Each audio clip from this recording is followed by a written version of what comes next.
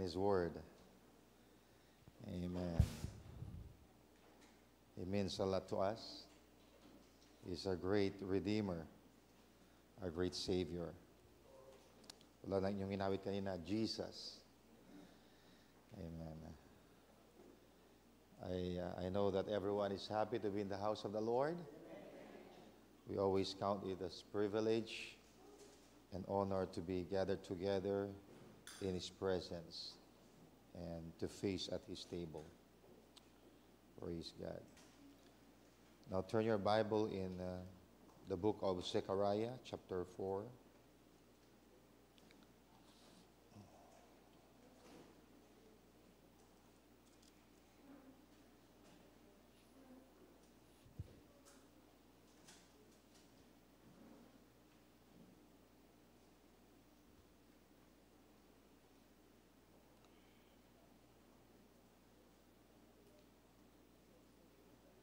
Verse 1.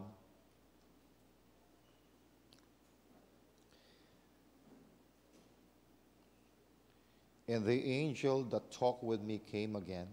This was Zechariah speaking or relating what happened about his visitation. And the angel that talked with me came again and waked me, as a man that is wakened out of his sleep, and said unto me, What seest thou?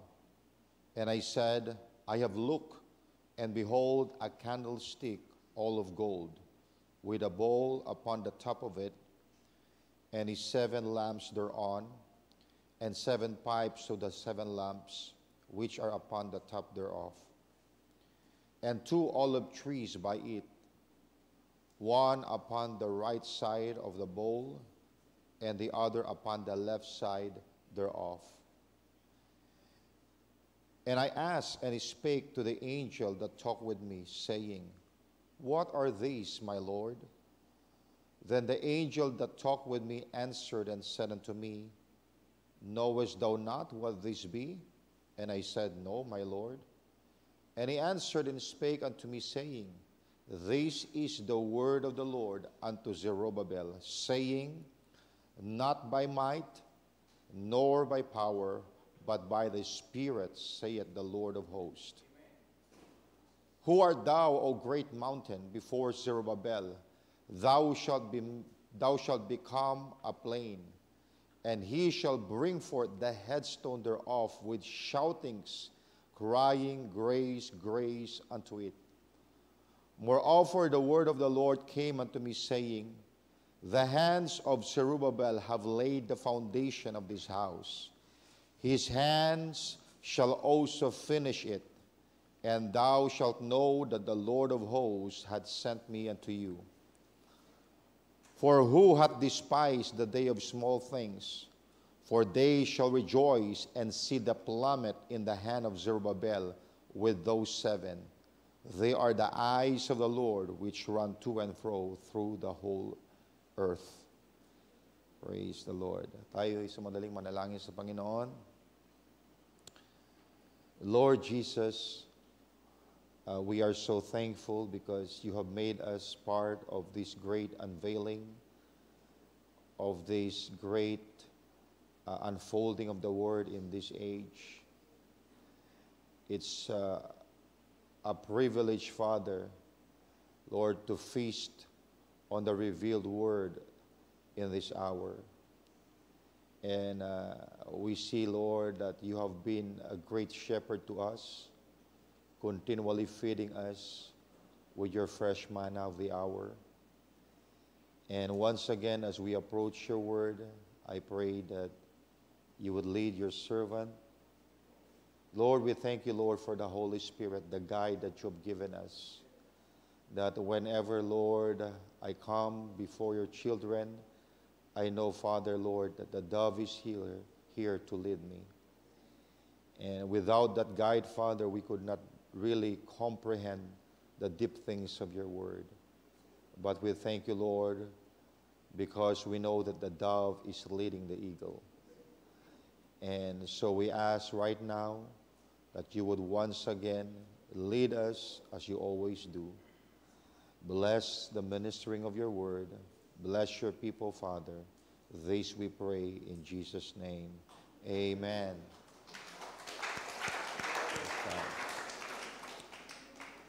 Kayo na po yung makakaupo. God bless you. Amen.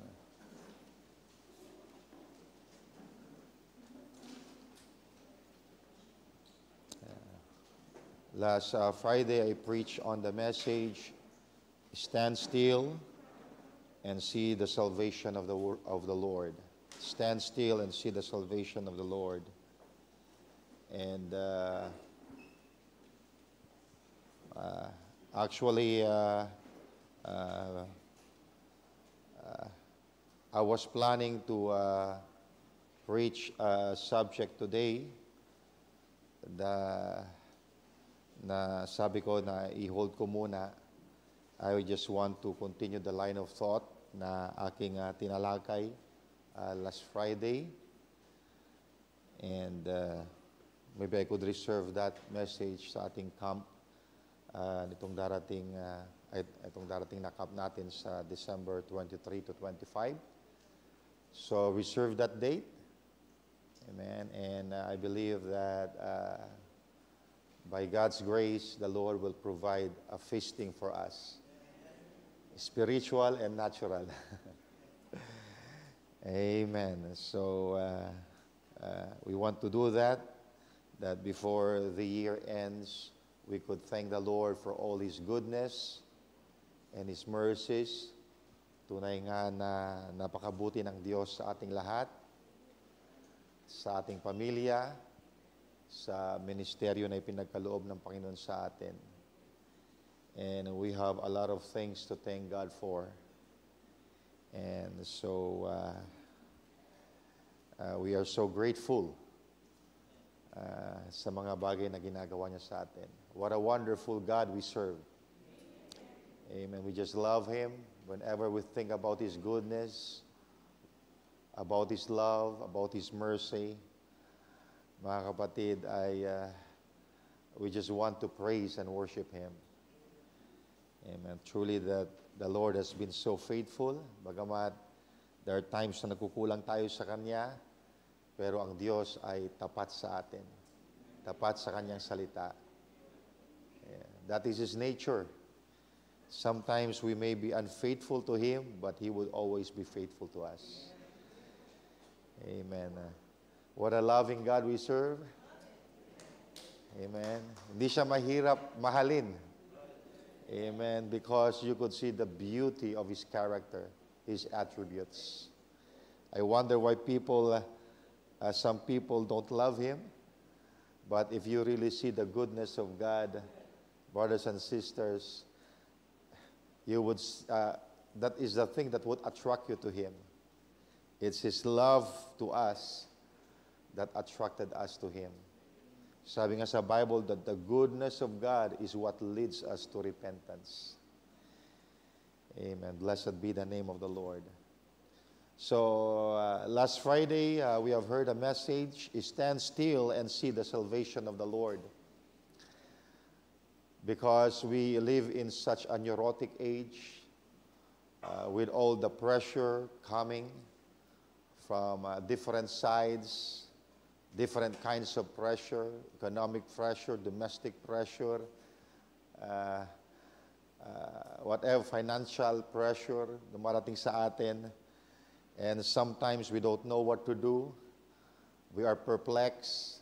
We are frustrated. We are confused. Pero the Lord taught us to stand still and see the salvation of the Lord. Sabi niya, stand still and know that I am God. Amen. And we know what God can do. We know that God is able to help us. But that is not the only thing na malaman natin sa Diyos. He is not just able to help us, but He is willing to help us. Because a person can be able, but not willing. But God is both able and willing to help His children.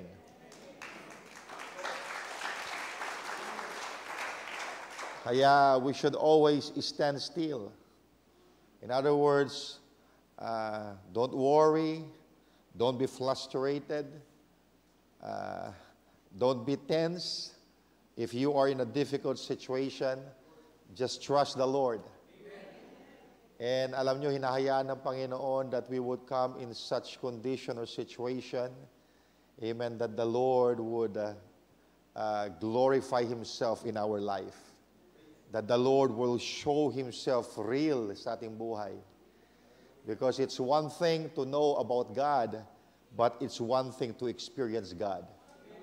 So God has put us in many different situations because He doesn't only want you to know Him, but to experience Him.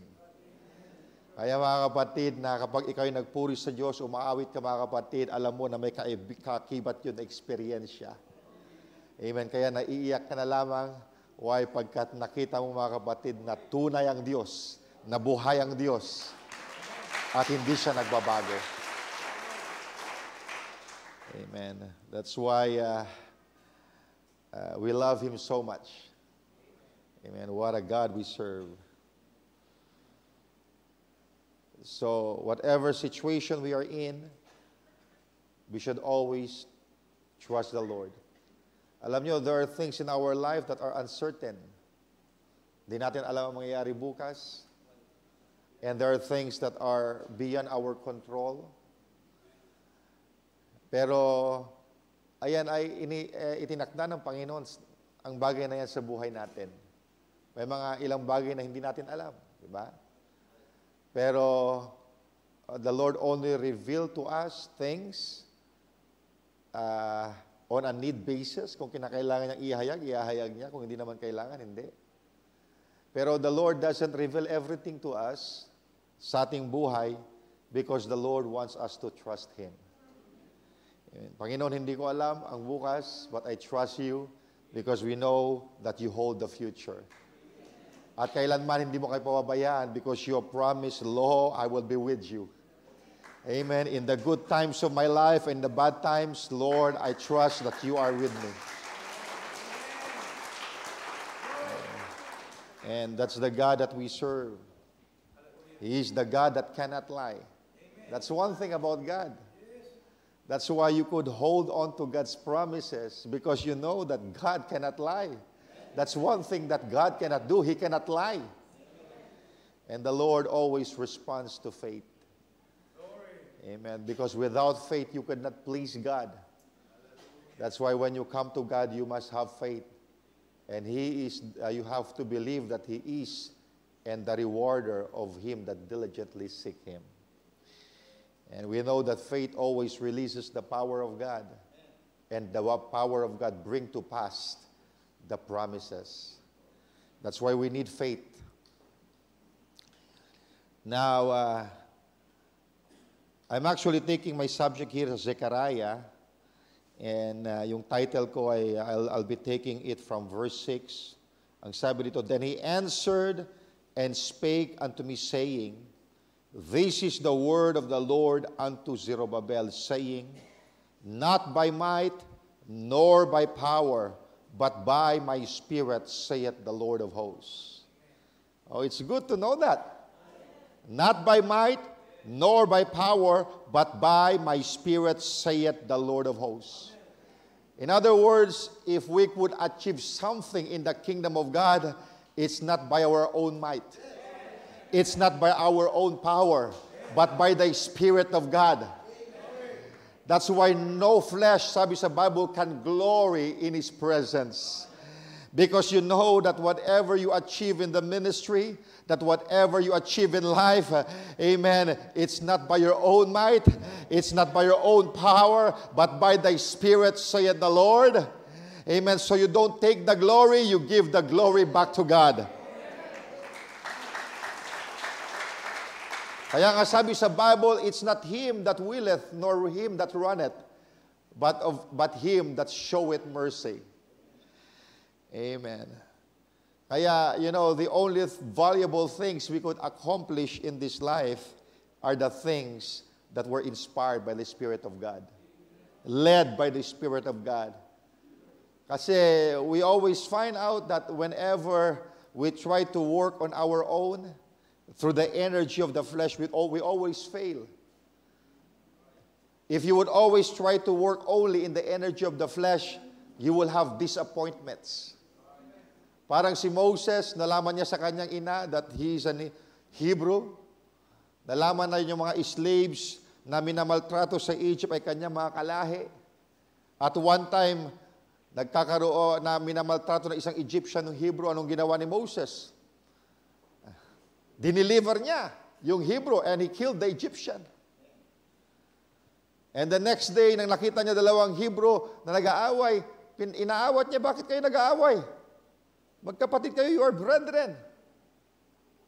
Sino ka baga na, do you think, who are you that you are making yourself judge over us?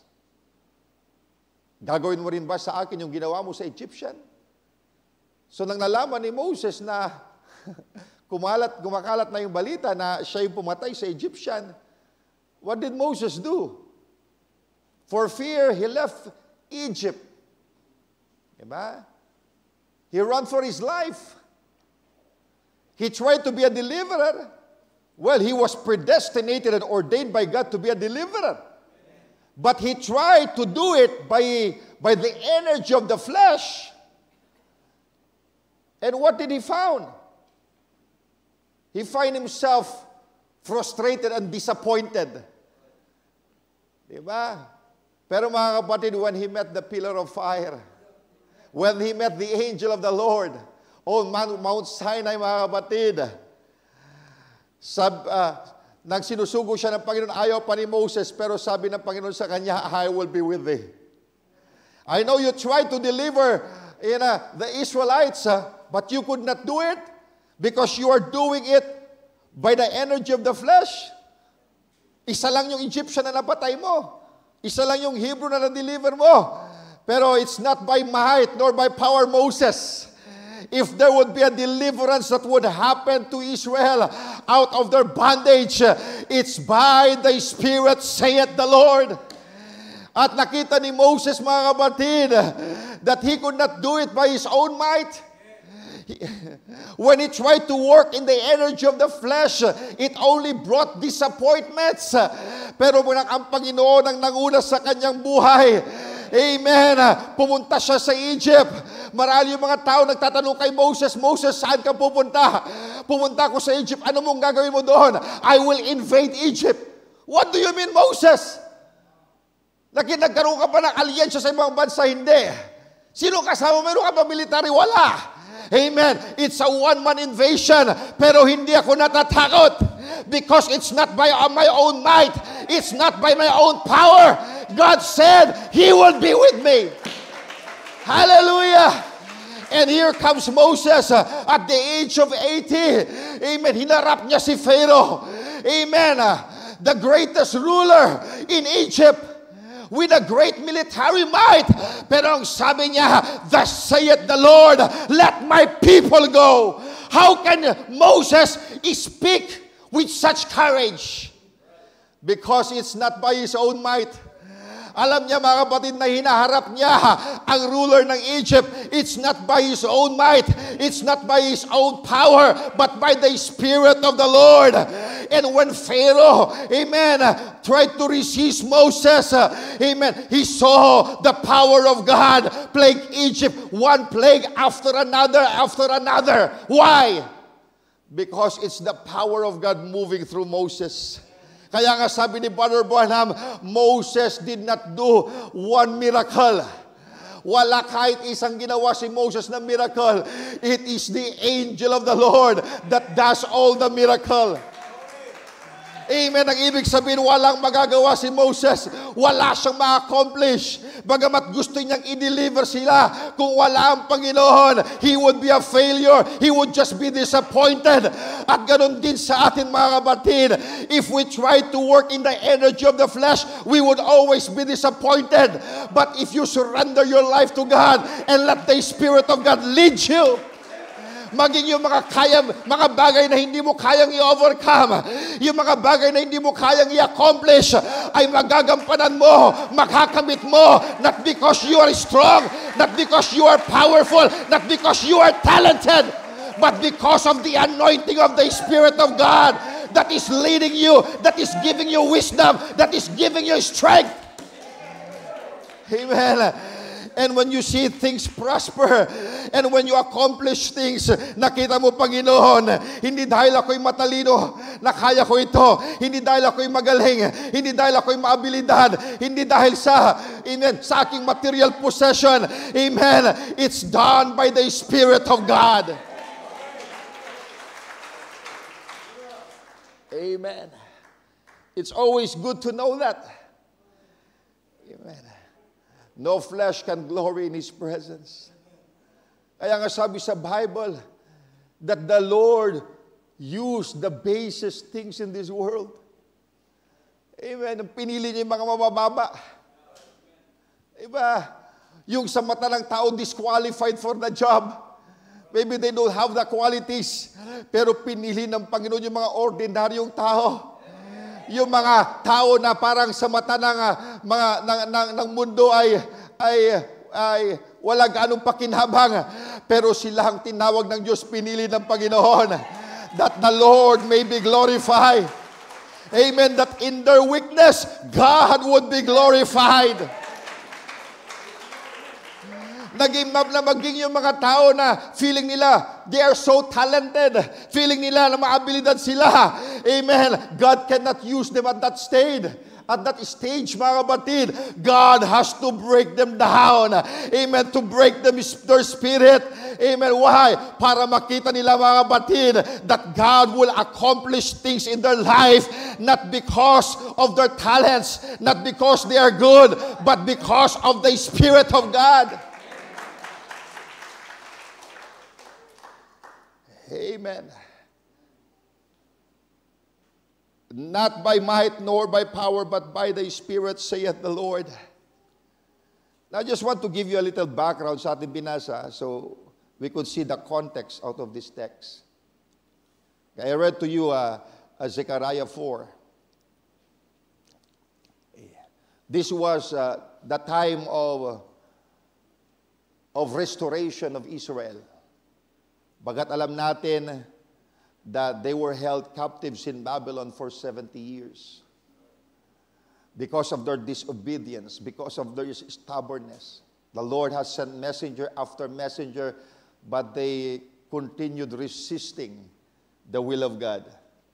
So God has no other choice but to chastise them. Na bagamat sila ay nawala sa kanilang lupain for a period of time, because they are elect of God, there's always promise of restoration. Ayun ang kagandahan sa elect ng Panginoon, di ba?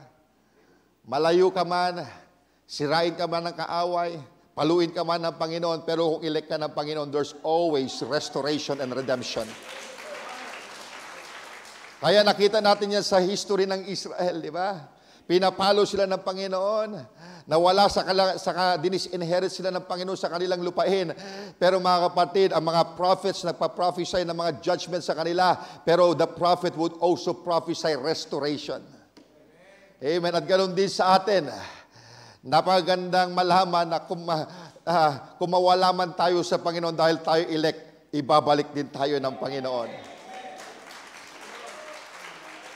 Amen. Sinira ka man ng kaaway, sinira ka man ng kasalanan, pero mga kapatid, God will restore you back. The Lord will make you whole again. Because God will not let you stay in that condition forever. Amen. Hinayaan ka lang ng Panginoon so you could learn something.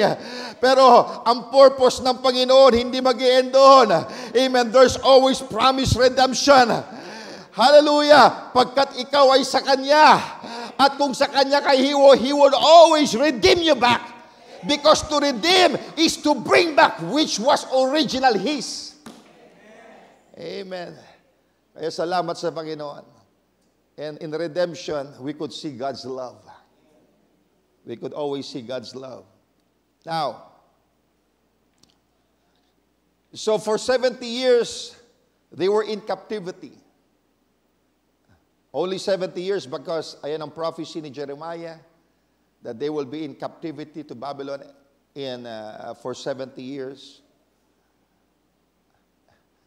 And at nakita natin how Babylon fell into the hands of the Medes and Persian. And this change of powers, alam natin na sa panahon ni King Cyrus, to fulfill the words of Jeremiah, niliberate niya mga Israel. Okay, binigyan niya sila ng permission na bumalik sa kanilang lupain. At nakita natin that there were 3 returns. Okay, the first was led by Zerubbabel, the second was by Ezra, and the third was by Nehemiah. Hindi sabay-sabay. Tulad din naman natin mga kapatid, nang lumabas tayo sa Mystery Babylon, hindi sabay-sabay. May mga nangauna na pumunta dito sa mensahe, pero may sumunod. So, the first return from the exile from Babylon was led by Zerubbabel. Of course, nang sila'y bumalik sa kanilang lupain, it was a desolate place. Napakarami lang tatrabahuin. Now, could you imagine, for so many years na nag-stay sila sa Babylon, they were already settled there. Marahil marami sa kanila, mayroon ng mga negosyong established doon. Yung iba ay marami ng mga tahanan. Pero because of their desire to go back to the promised land, iniwanan nila yung mga bagay na yon, and they would start from scratch. So they returned back under the leadership of Zerubbabel. Of course, when they went back, nagtayo sila ng altar to sacrifice to God. And they were given permission by King Cyrus to rebuild the temple. So this is about rebuilding. Amen. That's why when you read Ezra and Nehemiah, these are restoration books. Okay? Where God, when God restored them back to their land, okay, from the captivity in Babylon. So bumalik sila doon sa lupain. And they have to rebuild the temple. And when they rebuild the temple, hindi sila naghanap ng ibang location. No, they have to rebuild the temple from the original site. Pagkat nang pinalo ng Panginoon ng Israel, the Babylonian powers under the leadership of King Nebuchadnezzar destroyed the temple of Solomon. So you could imagine, mga kapatid, sa yung Temple of Solomon, it was a beautiful temple that was built by the son of David, Solomon. Pero it was destroyed. The temple was destroyed, the foundation were destroyed. And when we go to Ezra, this is now about the rebuilding of the temple. Why? Because it was destroyed. How could they bring back the sacrifices, the worship? How could they position the Levites, the priests, if there is no temple? So, they started building back the temple. Of course, they started with the foundation. Now, let me show you something here because we are talking here now about restoration, rebuilding of the temple. Now, yung temple, alam natin that the tabernacle of Moses is the figure of Jesus Christ. Nakuha natin? Pero yung temple of Solomon is not the type of Jesus, it's the type of the bride. Because that temple was destroyed, but it was restored. Are you catching that? So nakita natin na yung temple of Solomon was built now I'd like you to catch this. Who built the temple?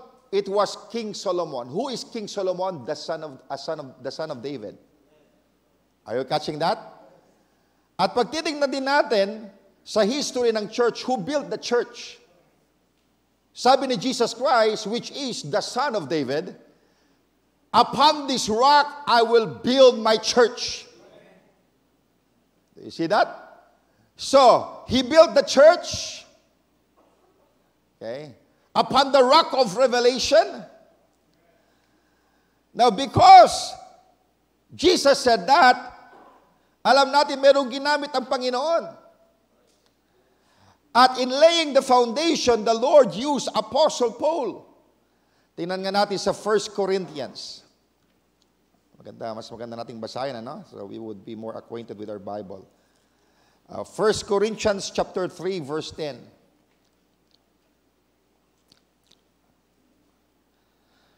1 Corinthians chapter 3, verse 10.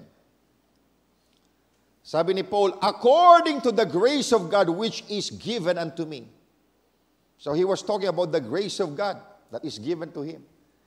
Okay, that's the gift of God, the grace of God, his apostleship. According to the grace of God which is given to me, as a wise master builder, I have laid the foundation, and another built it thereon. But let every man take heed how he buildeth thereupon. For other foundation can no man lay than that is laid, which is Christ Jesus. Now, si Apostle Paul, he likened himself to a master builder. At ang sabi niya dito, I have laid the foundation. Now, why would Paul lay the foundation? Dahil sinabi ni Christ, upon this rock, I will build my church. Kung walang sinabi ni Christ na ibibuild ang church, you don't need to lay the foundation. And because with that revelation, ang sabi ni Apostle Paul, I have laid the foundation. Okay? He laid that foundation that no man can lay. And that foundation is Christ. He is the cornerstone that Apostle Paul laid. So nakita natin, Apostle Paul laid the foundation, and the Spirit of God, the Holy Ghost, amen, He called those lively stones from different places to build the habitation of the Lord, which is the temple of God. Now we are speaking here about the temple. Now yung Old Testament, that is just a shadow. I'm showing you the reality. So ang reality ng Temple of Solomon is no other than the church. Nilay ni Apostle Paul ang foundation. And the Holy Spirit started to gather the lively stones, amen, to build this temple of the Lord. Pero nakita natin, tulad ng Temple of Solomon, the Babylonian power destroyed that temple. Are you catching that? At ganun din sa iglesia, the Babylonian, Mystery Babylon, the Babylonian system, the denominationalism, destroyed the temple. Maging yung pundasyon na nilay ni Apostle Paul, sinira nila. Pinalitan nila ng creeds at dogmas ng tao. Kaya yung bautismo, in Jesus' name, napalitan ng bautismo sa title ng Father, Son, Holy Ghost. Yung doctrine ng one God, yung pinakapundasyon na nilay ni Apostle Paul, ay sinira, nawasak.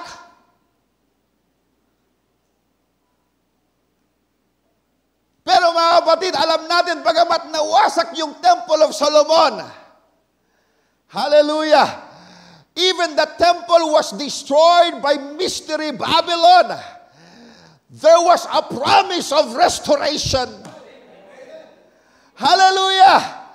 Maging si Daniel, nandoon, binabagit sa prophecy niya, amen, that sanctuary would be built again. At ganun ang nangyari sa church ages, that alpha age, mga kapatid, that the Lord has built, amen, and Jesus Christ is the cornerstone, amen, of the church. Anong nangyari? It was ruined, it was destroyed by Mystery Babylon. Pero salamat, pagkat merong propesya that at the last day, God would send Elijah to restore all things. Now, I'd like you to catch this. What would Elijah do? Elijah would come in the time of restoration, What is the time of restoration? That God will call out His children out of Babylonian captivity. Amen. At nakita natin na si Brother Branham ay type siya ni Zerubbabel. Amen. Anong ginawa ni Zerubbabel? Amen. He led the people, amen, out of Babylon. Amen. And when they came to the land, what would they do? They have to rebuild the temple of God. Now look at this now. Pagpunta nila doon sa lupain, pagpunta nila doon sa lupain, ano nakita nila? Sira. Pati yung pundasyon. Kaya nga pagbabasahin sa Ezra chapter 3, ang una nilang ni-layout or ginawa, yung foundation. And when nakita nyo how they rejoice, how they praise the Lord, na nakita nila yung pundasyon ay naitayo muli. Why? Because the foundation was destroyed. Pero, si Zerubbabel, mga kapatid, itatayo niya muli yung foundation. Now, tingnan natin, balik tayo doon sa Zechariah. I am just giving you a background para makatch nyo ako, no? Now, because we don't read the Bible like a newspaper. We know that this is a prophetic book. Now, dito sa Zechariah chapter 4,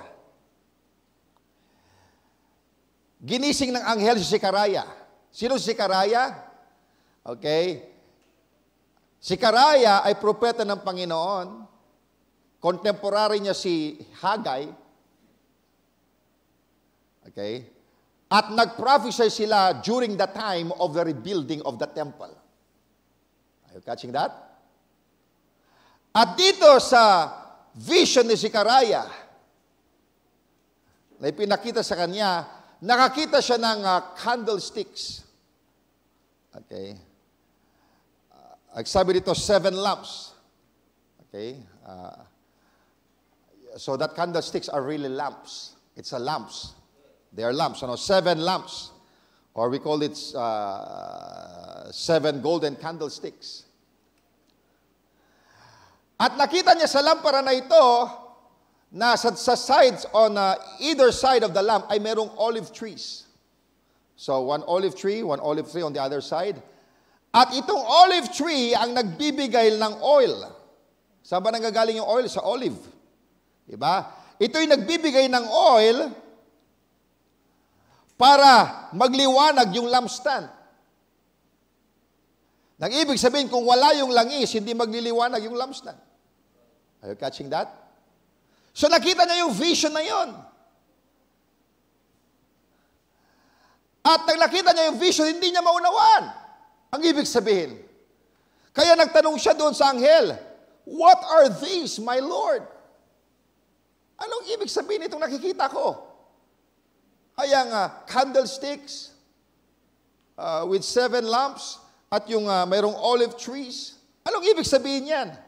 What are these, my Lord? At sabi ng anghel, hindi mo ba nga alam kung anong ibig sabihin yan? No, sabi niya.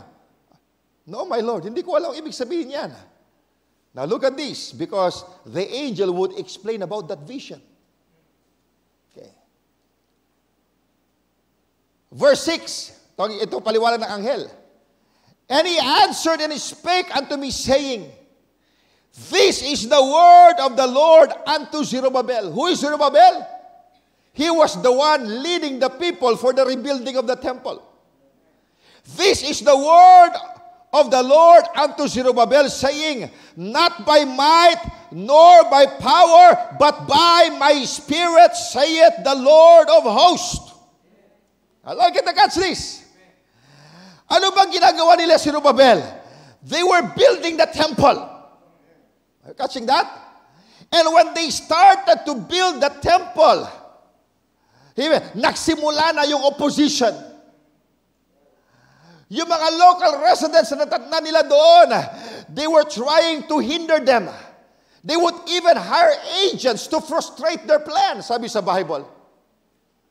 And they would even write to the kings of Persia para pagbawalan, para mahinto yung paggawa nila ng temple. Kaya, there was even a time that they were so discouraged. After they finished the foundation, dahil sa mga opposition na dumarating, they were so discouraged. Ayaw na nilang ituloy yung proyekto. Iniwanan na lang nila yon. They laid the foundation waste. Hindi nila tinuloy. Why? Because of fear. Because of this opposition. Amen. Na kumikilos sa kanila.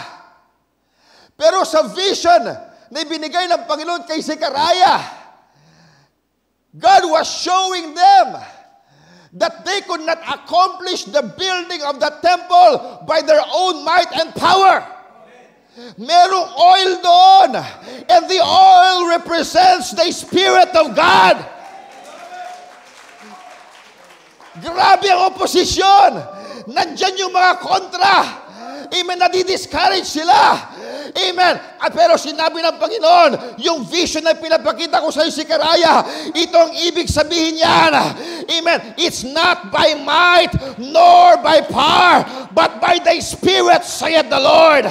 Hindi nila kayang i-rebuild yan. Kung walang aking Espiritu, they would not accomplish anything. Amen. I have to do something. If they have to rebuild the temple, my Spirit should be with them. Kaya anong ginawa ng Panginoon when they were so discouraged? Amen. When the work of God was put to a standstill, anong ginawa ng Panginoon? The Lord anointed Haggai. The Lord anointed Zechariah. Hallelujah! And prophesy. Why? Pagkat sa panahon na yon, discouraged sila. Sa panahon na yon, sabi nila, hindi panahon na i-build natin itong temple. Kung panahon na i-build natin temple, sana walang opposition. Bakit ganito? Amen. Kaya mga kapatid, nilangisan ng Panginoon si Haggai, and he started to prophesy. At yung kanyang prophecy, mga kapatid, yung mensahe ni Haggai, it stirred the hearts of the people. What is that? That is the Spirit of God moving in the hearts of the people, encouraging them to finish the work of God. Hallelujah! Pagkat sa kanilang human energy, they would be discouraged. Sa kanilang human energy, they got frustrated. But when the Spirit of God moved, amen, yung bagay na mahirap, they were able to accomplish. Kaya sabi ng angel sa kanya, this is the word of the Lord unto Zerubbabel, saying, not by might nor by power, but by my Spirit, saith the Lord of hosts. At sabi niya, who art thou, O great mountain? Before Zerubbabel. Ano yung great mountain na yun? Diba? That is the symbol of oppositions. Amen. Because they were encountering oppositions. Even maging si Zerubbabel, mga kapatid, na-discourage siya. Kaya kinakailangan silang i-encourage ni Haggai at Zechariah. Sabi, who art thou, O great mountain, before Zerubbabel? Thou shalt become a plain. Nang ibig sabihin, anumang laki ng opposition na yan, na para baga sa isip nyo, hindi na matutuloy. Dahil sa mga paninira nila na letter na pinapadala sa King of Persia, napiprevent yung gawain, napiprevent yung work ng Panginoon. Ano mang klaseng opposition yan. Amen. Malaki mang bundok sa paningin mo, it would become plain. Nang ibig sabihin, God will remove every opposition. Because the Lord will fight for you. It's not by your own might. It's not by your own power. But by the Spirit, saith the Lord. Hallelujah! Kaya mga kapatid, tayo rin sa ating buhay, kung minsan may alam natin ang kalooban ng Diyos, and at times we try to do it by the energy of the flesh, then we get frustrated, we get disappointed. Why? Because the Lord wants you to realize, hindi sa sarili mong lakas, hindi mo sa sarili mong galing, hindi mo sa sarili mong abilidad, but by the Spirit, saith the Lord. At kung minsan kapag tinitingnan natin yung mga hindrances, yung mga opposition, na di-discourage tayo. Parang ayaw na nating ituloy. Pero huwag kang mag-alala mga kapatid. If you have this revelation, it's not by your own strength and power, but by the Spirit of God. Ano mang laki ng oposisyon, ano mang humahadlang sa'yo, amen, mga demonyo man hinahadlangan ka para gawin ang kalooban ng Diyos, huwag kang mag-alala. God can take away those mountains. Oh, who art thou, O great mountain? Before Zerubbabel, thou shalt become a plain. Hallelujah. Thou shalt become a plain. There's nothing impossible to God. Yung bagay na mahirap, yung bagay na imposible, pero kapag ang Diyos ang kumilos, walang imposible.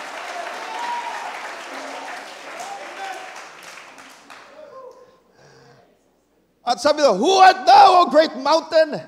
That's the mountain of opposition. Before Zerubbabel, thou shalt become a plain. Now, I'd like you to catch this now. And he, referring to Zerubbabel, shall bring forth the headstone thereof, with shoutings, crying, grace, grace unto it. Ano yung headstone? That is the last stone that has to be placed to cap the temple, ibig sabihin to finish. Okay? That's the headstone. That is the finishing stone. Are you catching that?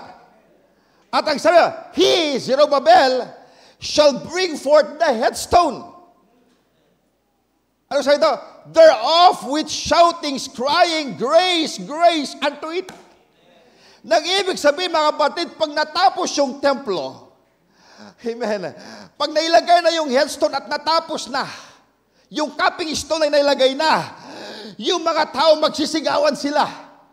Ano isisigaw nila? Amen. Grace, grace unto it.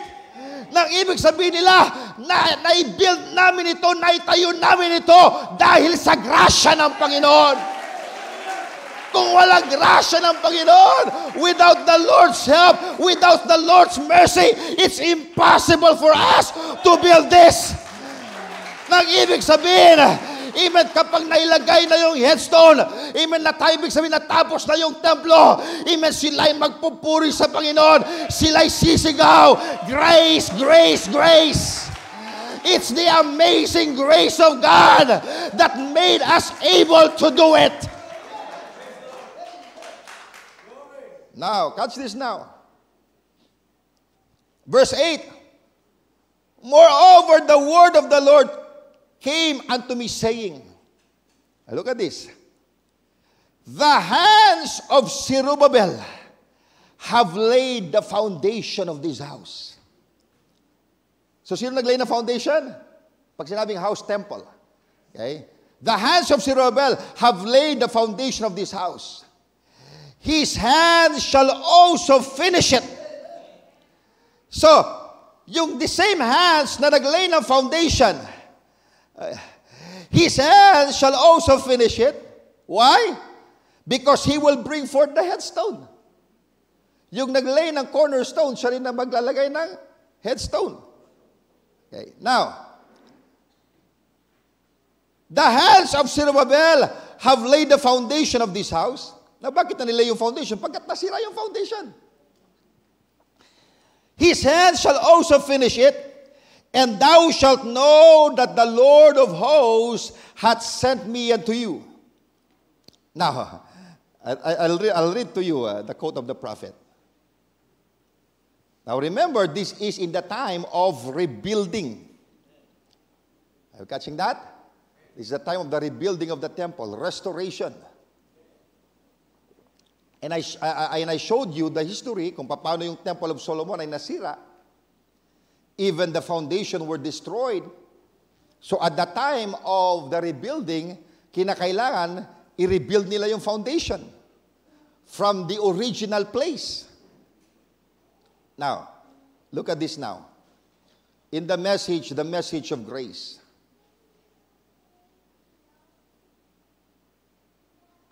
Sabi ni Barbanham,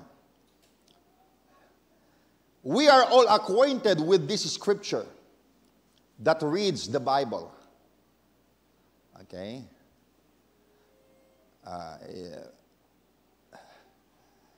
We are all acquainted with this scripture that reads the Bible. We know that this was during the time of preparation of the restoration of the temple. So Brother Branham is talking here about the time of restoration. Ito yung binasa natin sa Zechariah 4. Okay? Restoration of the temple. And the temple is the type of the bride. Why? Because the temple was destroyed. Okay. So, we know that this was during the time of the preparation of the restoration of the temple. And Zerubbabel was a great prince among the people. Now, look at this now. Who laid the foundation of the building. Now, I want you to put on your spiritual thinking. Now, look at this because magta-type ang prophet.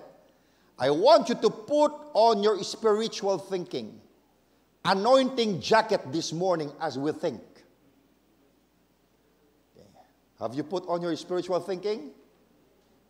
We need this anointing jacket this morning as we think. And this great prince, referring to Zerubbabel, had determined to rebuild the house of the Lord. And then when he did, he had laid the foundation stone. Ituloy natin yung quote.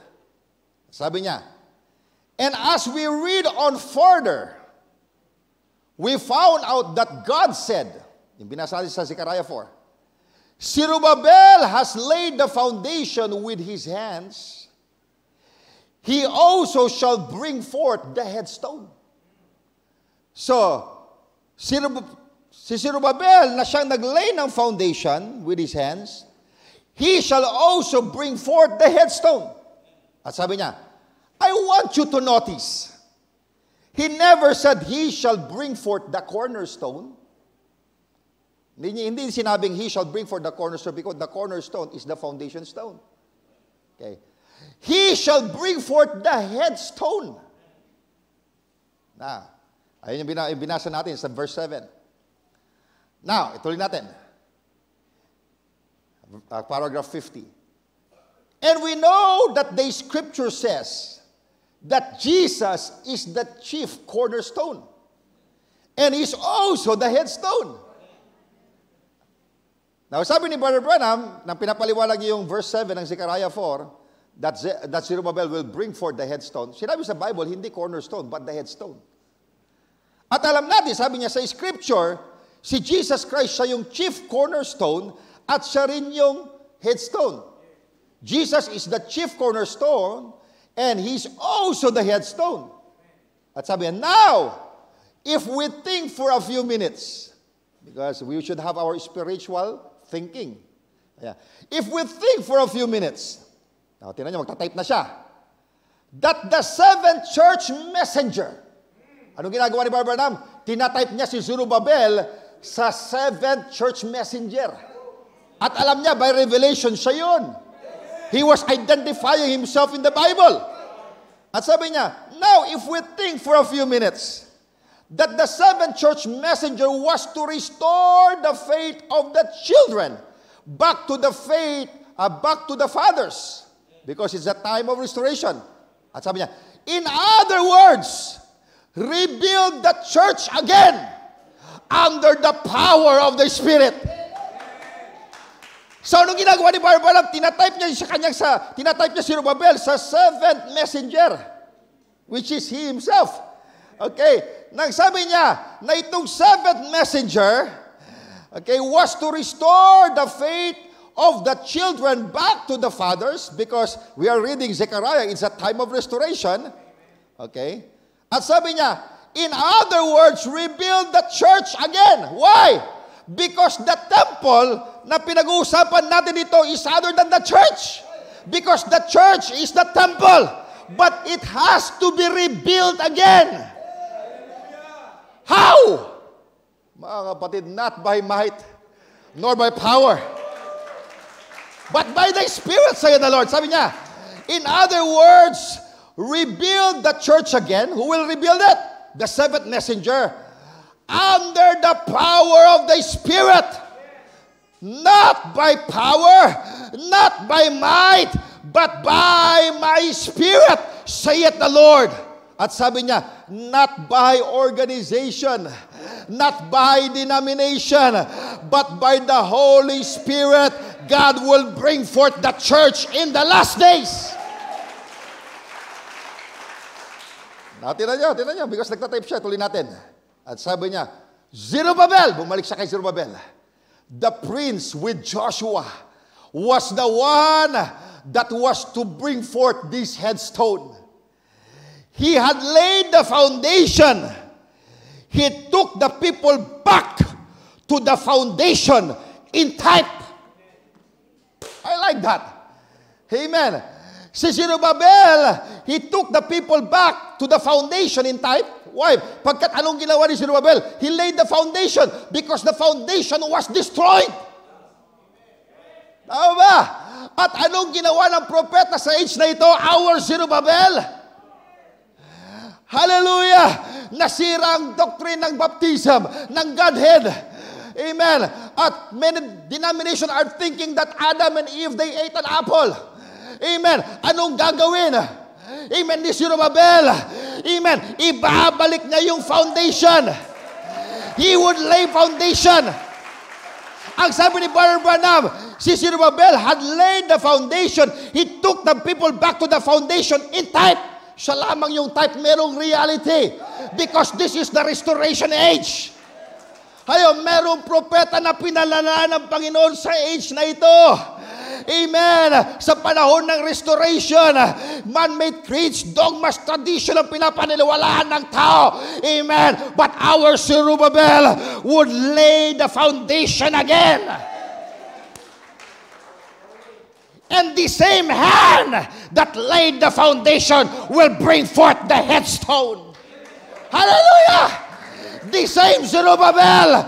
Amen. The same messenger. Who is Zerubbabel? The seventh messenger, sabi niya. Amen. That brought us back to the foundation. That brought us back to the apostolic doctrine. Will bring forth the headstone. Oh my, I like that. Amen. At anong nangyari mga kapatid? Ang ating Zerubbabel, amen, when he started to lay the foundation, napakaraming oppositions. Amen. Maraming mga kumukontra.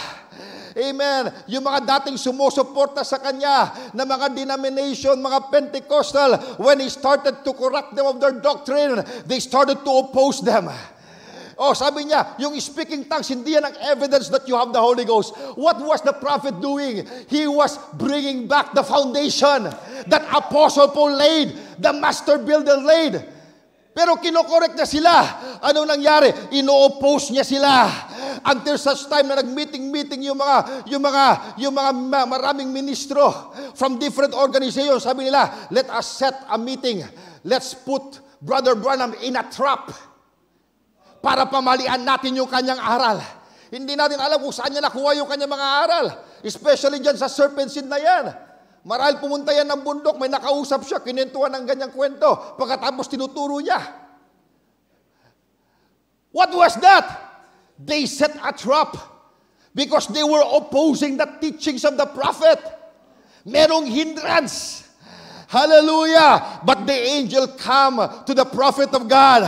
Sabi niya, this minister are setting a trap. Pero pumunta ka sa sinasabi nila, pero hindi sila matutuloy doon sa lugar. Amen. Na sinasabi nila sa iyo, sa iba sila matutuloy na lugar ganito. Describe na yung lugar na ganyan. Pinakita na ng Panginoon sa kanya.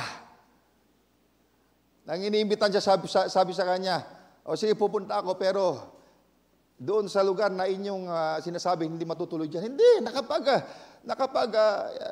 nakapag-usap na kami. Naibinok na namin yung lugar, hindi. Hindi matutuloy dyan. Ano nangyari? Hindi nga natuloy. Bagamat nauna sila na nag-book sa lugar, may impluwensyang tao na kinuha yung lugar. At natuloy sila doon sa lugar na sinabi niya. May pinagsabihan lang siyang isa. Dinescribe niya yung lugar. Pagkatapos sinabi niya kung sino ang uupo sa harapan. Sinabi niya doon sa tao. Itong upo dito, upo dito. Pagkatapos nang tumayo na yung taong niya, sabi niya, this meeting, inanda natin. Pero alam niyo ba na hindi tayo natuloy sa una, pero bago nangyari yun, sinabi na ni Brother Branham. At alam niyo ba, kayo na mga ministro na nandyan, sinabi ni Brother Branham kung saan kayo uupo.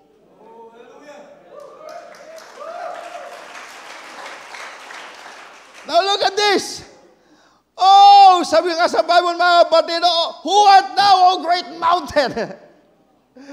Before Zerubbabel, thou shalt become plain. At tumayo si Brother Branham after magbigay yung testimony ng taong yon. At sabi ni Brother Branham, amen, ito ang turo ko. Amen, water baptism in the name of Jesus Christ, one God. Amen, original sin, itong turo ko. At sinasabi ko sa inyo, yung angel na nagsabi sa akin kung saan kayo uupo, siya yung nagturo sa akin dito, ng mga bagay na ito. At ngayon, I challenge you, amen, amen, na tumayo kayo dito para pamalian, amen, yung aral na ito. Mga kapatid, sabi ni Barbara, that is the most silent conference na kanyang nadaluhan. Amen, takot sila. Amen, because the angel of the Lord was present. Hallelujah! Napagaramit-maraming opposition. Sabi na ng Panginoon, oh, great mountain, before Zerubbabel, thou shalt become plain. Why, mga kapatid? Na bagamat maraming oposisyon, maraming mga kilalang ministro sa mga organisasyon ay umuupo sa kanya, pero hindi nila mapipigilan because the church of God will be rebuilt again. Amen. The church of the living God will be restored back again. Walang pwedeng umadlang. Bagamat maraming kumukontra, hindi nila mapipigilan ang plano ng Panginoon. You know why? Because it's not by might nor by power, but by the Spirit, saith the Lord. Hallelujah! And that same Zerubbabel that laid the foundation. And what is that foundation? That was the same foundation that Apostle Paul laid. Sabi niya, as a master builder, I laid a foundation which no man can lay. Amen. He just restored back the foundation. At mga kapatid, the same ministry that brought the foundation is the same ministry that brought the headstone. Have you seen the headstone? Come down. Amen. It brought back the headstone. 1963, the headstone came down. Mga kapatid, the cornerstone is also the headstone. It's the same Jesus. Hallelujah! Amen. That headstone, Revelation 10:1, buwaba siya with an open book. This great mighty angel buwaba with an open book. What is that? That is the headstone. Amen. Showing us, mga kapatid, that this is the restoration age. At nakita natin, amen, bagamat marami tayong aral na pinaniwalaan noon, nakala natin tama mali pala, pero nirestore tayo ng Panginoon. Amen. Nirestore niya lahat ng tamang doktrina. Amen. Pinalawak niya ang ating unawa, binuksan niya ang misteryo. At nang ginawa nito, sabi nga Revelation 10:7, amen, in the days of the voice of the seventh angel, when he shall begin to sound, the mystery of God would be finished. Because He will bring forth the headstone. At nang nakita natin ang ginawa ng Panginoon, anong sinisigaw natin ngayon? Salamat sa biyaya. Grace! Grace! When you saw that headstone, na bumaba with an open book, with the title deed in his hand, anong sinisigaw natin, Panginoon? It's not because of my worthiness. Hindi dahil ako'y ganito, hindi dahil kilala ko, hindi dahil may abilidad ako, hindi dahil sa education ko. Amen. Mga kapatid, it's not, amen, by our own power. It's not by our own might. It's by the grace of God. Paano ka napunta sa mensaheng ito? Isn't it by the grace of God? Paano ka na-restore sa tamang doktrina? Is not that by the grace of God? It's not because of what you've done. It's because of what He has done. you would not even understand this message if God did not quicken you. This is the work of God. Not by might, nor by power, but by the Spirit of God. Bakit natin naunawaan ang kalaliman ng kanyang salita? Because it's not by our own intellect. It's by the Spirit of God. It's the Spirit of God that is revealing to us. Kaya wala tayong dapat ipagmalaki. Hallelujah! We could not put confidence in this flesh. Ako na mga ngaral ng Panginoon, wala akong kaya ipagmalaki. Pagkat ako mismo walang mensahe. It's just by the Spirit of God na meron akong pinapangaral. I understand that by experience. Many times hindi nyo lang alam, tumatayo ako dito.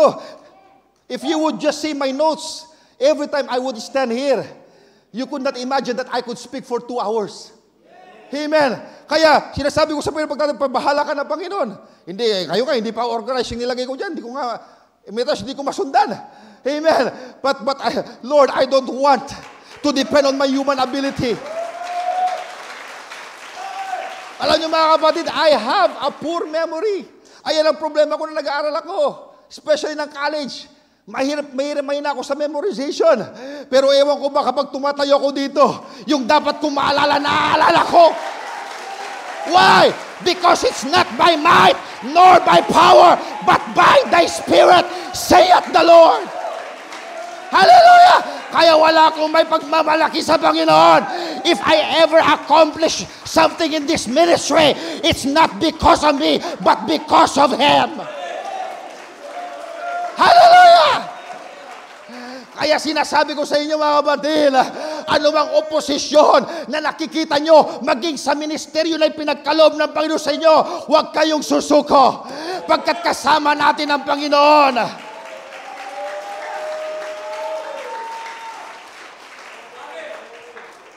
What is the purpose of God calling you from denomination, calling you out from the world, and giving you the Holy Ghost, and let you work by the energy of the flesh? Tell me.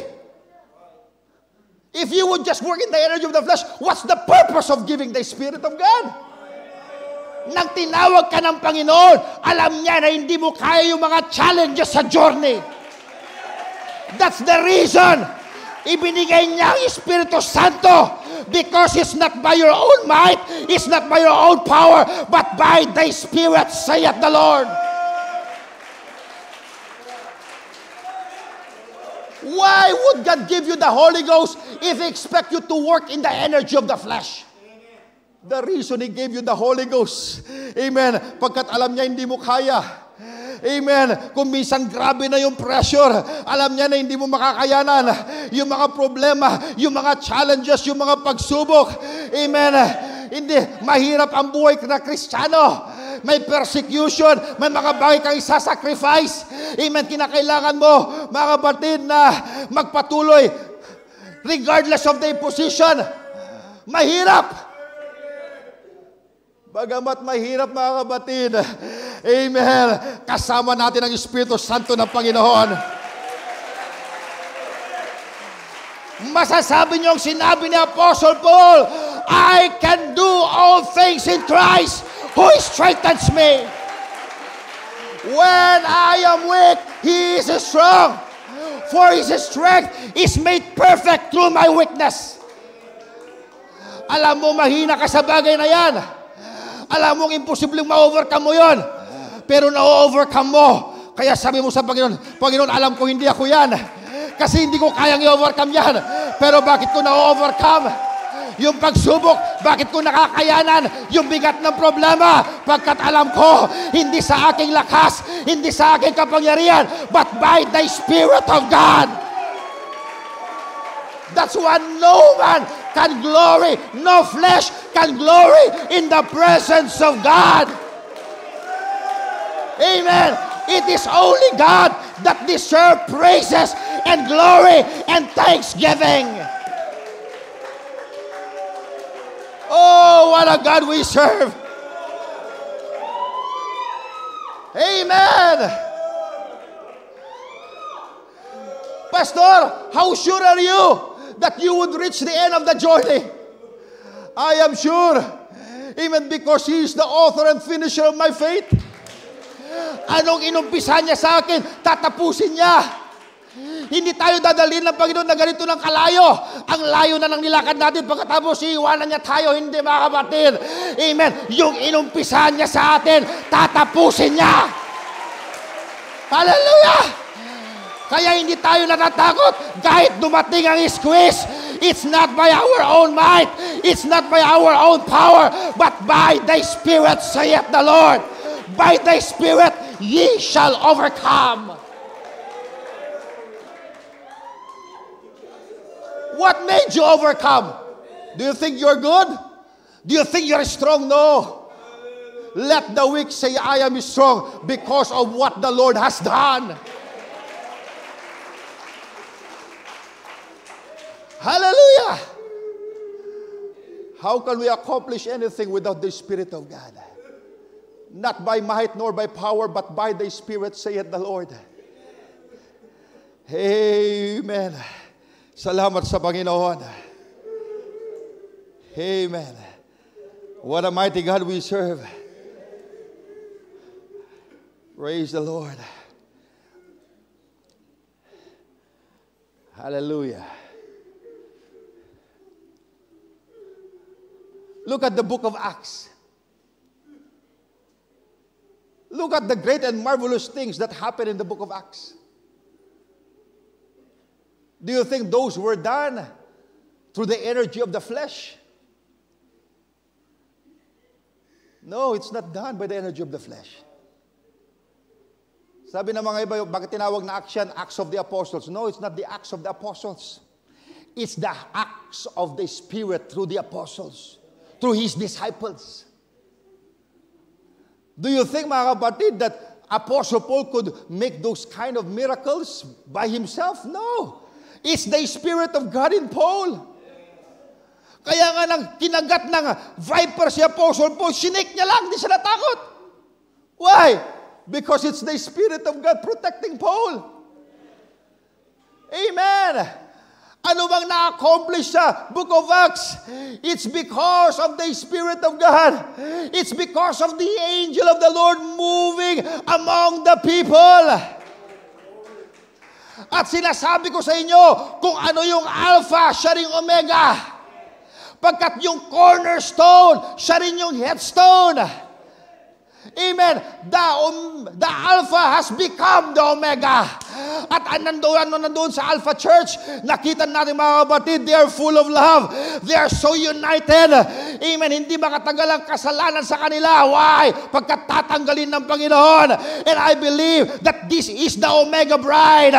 At anong purpose ng restoration? To bring us back to the faith of our apostolic fathers. We are the continuation of the book of Acts. What is the book of Acts? It's the acts of the Holy Ghost in the believers. Kaya nga you would realize that it is He in you doing these things. It is He. Do you believe that? That Christ is finishing the work through the bride. This is Christ in bride form. Nasaan si Kristo ngayon? Nasa bride. Hallelujah! Kaya huwag kayong mag-alala. Amen. Makakayanan natin ito. Matatapos natin ito. Because the Spirit of God is in us. Ayan ang magbibigay sa atin ng kalakasan. Oh, praise the Lord. Praise God. Hallelujah. Now, alam nyo ba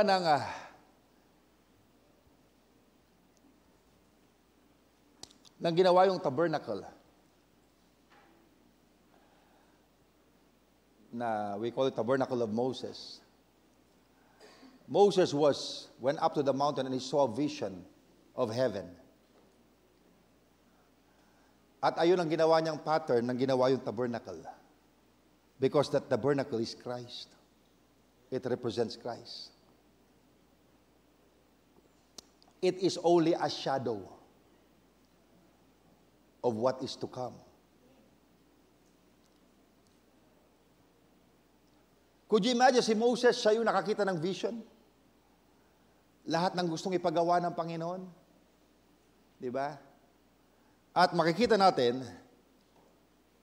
yung plano na ibinigay sa kanya, yung pattern na ibinigay sa kanya ng Panginoon, kinakailangan niyang i-execute yun. Now look at what the Lord did dito sa Exodus 31.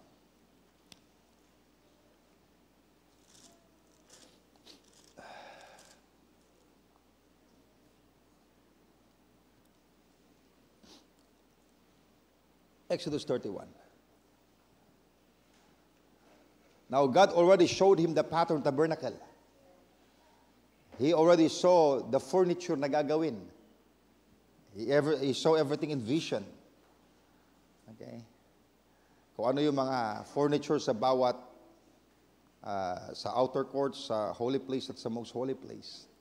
At sabi sa chapter 31 verse 1 ng Exodus, "And the Lord spake unto Moses, saying, See, I have called by name Bezalel, the son of Uri, the son of Ur, of the tribe of Judah."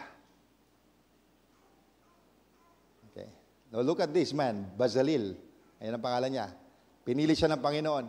Out of many people from the tribe of Judah, He chose this man. At anong sabi ng Panginoon kay Moses? "And I have filled him with the Spirit of God, in wisdom and in understanding and in knowledge and in all manner of workmanship, to devise cunning works, to work in gold and in silver and in brass and in cutting of stones, to set them, and in carving of timber, to work in all manner of workmanship." Now, napakahirap gawin yung ipinapagawa ng Panginoon. Pero anong ginawa ng Panginoon? Sabi sa Bible, "I have filled Bezalel with the Spirit of God, in wisdom and in understanding and in knowledge, in all manner of workmanship." Nang sinabi ni Moses sa kanya itong plano, mga kapatid, alam ni Bezalel ang diskarte kung paano gawin yun. Why? Hindi dahil magaling si Bezalel, but the Spirit of God filled him with wisdom. Do you see that? Nakita niyo mga kapatid? Hindi magaling si Bezalel. Magaling ang Diyos na nagbigay sa kanya ng karunungan. Amen. Kaya walang magaling sa atin. Diyos ang magaling. Amen. Huwag yung isipin na magaling ako, hindi ako magaling. Ang Diyos ang magaling. Pagkat ang aking karunungan ay bigay ng Diyos. Kung wala yung karunungan na yan, wala akong may babahagi sa inyo. Pero marunong ang Diyos. He is the fountain of all wisdom and knowledge. Could you imagine, even sa paggawa ng mga furniture, ang Panginoon, He filled this man with wisdom, with the Spirit of God, in wisdom and in understanding, para magawa niya yung nais ng Panginoon. Now, marahil hindi ka pinagagawa ng Panginoon ng minora, ng mercy seat. Pero alam natin, may pinapagawa lahat tayo, may pinapagawa ang Panginoon sa atin, meron tayong posisyon. Do you believe that God is the same yesterday, today, and forever? Yes. Diba? Kung itong bagay na yan ay pinapagawa ng Panginoon, God has to fill you with wisdom and skill related to that. Pagkat ayun ang pinapagawa niya sa iyo eh. Diba? Kung ako ang nais ng Panginoon sa akin ay pakainin ng kanyang mga anak, God is obligated to fill me with wisdom, with understanding, para may pakain ako. Or else, I would just try to work in the energy of the flesh. Mag-iisip ako, magtuturo ko. Katapos, hindi ko maunawa na. Sa palagi ko ganito, mag-invento na lang ako tuturo ko sa inyo. Why? Because I am using my intellect. Tama ba? Pero mga kapatid, makikita natin kung ang Diyos mayroong siyang gustong ipagawa sa iyo. He would also fill you with wisdom, with His Spirit to anoint you for the task. Kaya, bagamat mahirap sa tingin ng tao, ma-accomplish yun, magagawa mo yun because of the anointing of the Lord. Kaya salamat sa anointing. Without the anointing, wala tayong magagawa. Pero salamat sa Panginoon because of the anointing. Ano sa palagay nyo, yung sa ministry ni Pastor Fidel, na siya nagsimula sa ministry, ang madami mga nahahakot na tao, sa palagay nyo, dahil sa galing niya? Magaling si Pastor Fidel dahil parang kilala sa sandagupan. Kaya marami kilala sa sandagupan, hindi pwedeng gawin yung ginawa niya noon. Do you see that?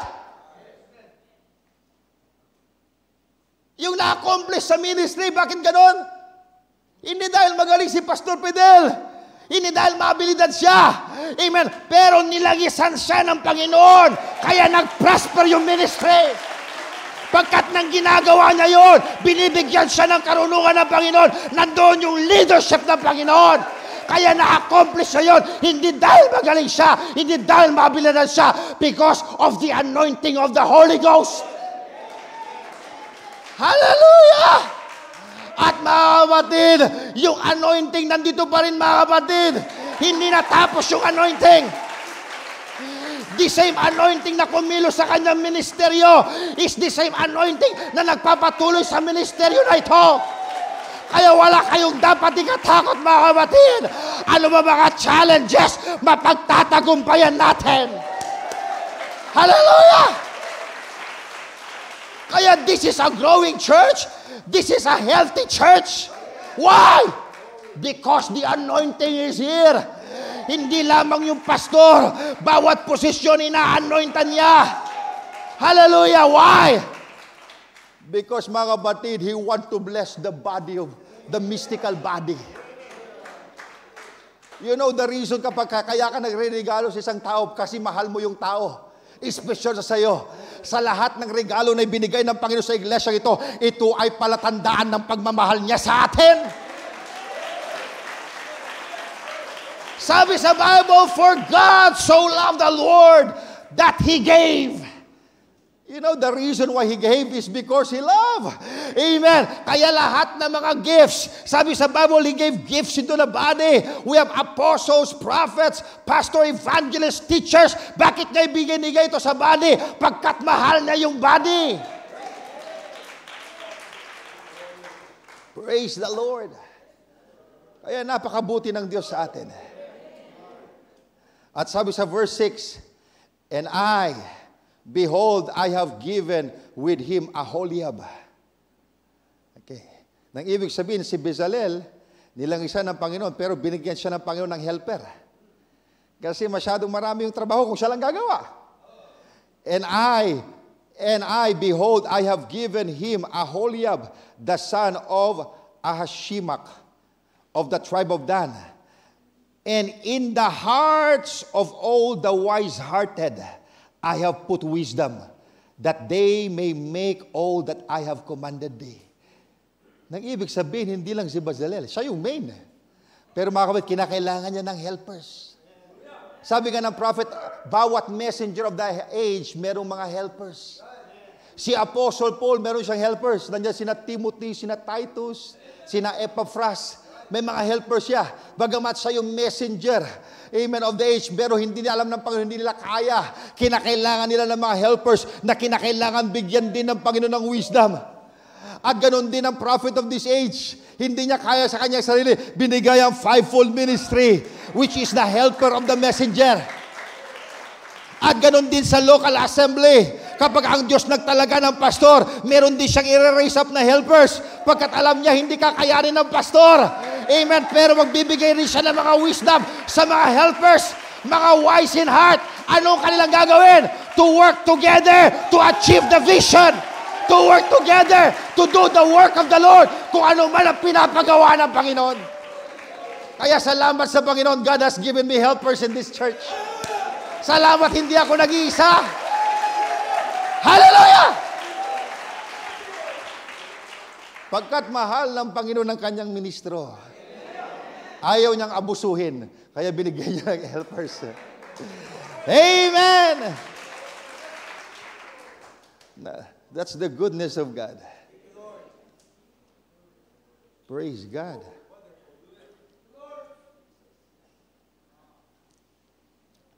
Now, tingnan natin si Jesus Christ.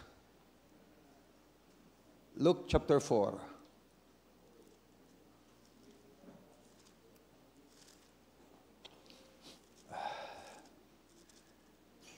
Luke chapter 4. Okay, binigay sa kanya yung scroll ni Prophet Isaiah. Okay, at binasa niya yung mababasa natin sa Isaiah 61, bagkat that is a prophecy for him. Okay, sa verse 17, Luke chapter 4, verse 17. And there was delivered unto him the book of the prophet Isaiah. And when he opened the book, he found the place where it was written. This is a messianic prophecy. The Spirit of the Lord is upon me. Why? This was after the Spirit anointed him at River Jordan. The Spirit of the Lord is upon me. Ano sabi dyan? Because He had anointed me to preach the gospel to the poor. Amen. Hindi pala basta-bastang mangaral. You have to be anointed to preach. Eh maraming nangangaral ngayon, hindi anointed eh. Hindi kasi sila tinawag na mangaral. Pag ikaw'y tinawag ng Panginoon na mangaral, obligado ang Panginoon na langisan ka. Hallelujah! Pagkat kung ikaw'y mangaral, you need the leadership of the Holy Ghost. You need the anointing of the Holy Ghost to teach you and to guide you, to give you wisdom. Ano sabi ni Jesus? The Spirit of the Lord is upon me because He had anointed me to preach the gospel to the poor. He had sent me to heal the brokenhearted, to preach deliverance to the captives, and recovering of sight to the blind, to set at liberty them that are bruised, to preach the acceptable year of the Lord. The Spirit of the Lord anointed Jesus to do all these things. Now, tingnan natin ang sinabi ni Peter dito sa Acts chapter 10, nang siya'y nangaral kay Cornelius at sa kanyang sambahayan. Okay. Acts chapter 10, verse 38.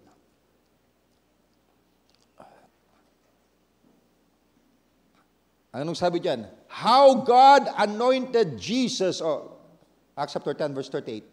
How God anointed Jesus of Nazareth with the Holy Ghost and with power, who went about doing good and healing all that were oppressed of the devil, for God was with him. Do you think in God's ministry, He need the anointing of the Spirit? Do you think you don't need the anointing? Jesus was anointed to do such things.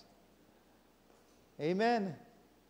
Kaya tayo mga kapatid, we need to be led by the Spirit of God. Now, I'd like to end here, dito sa 1 Chronicles 17.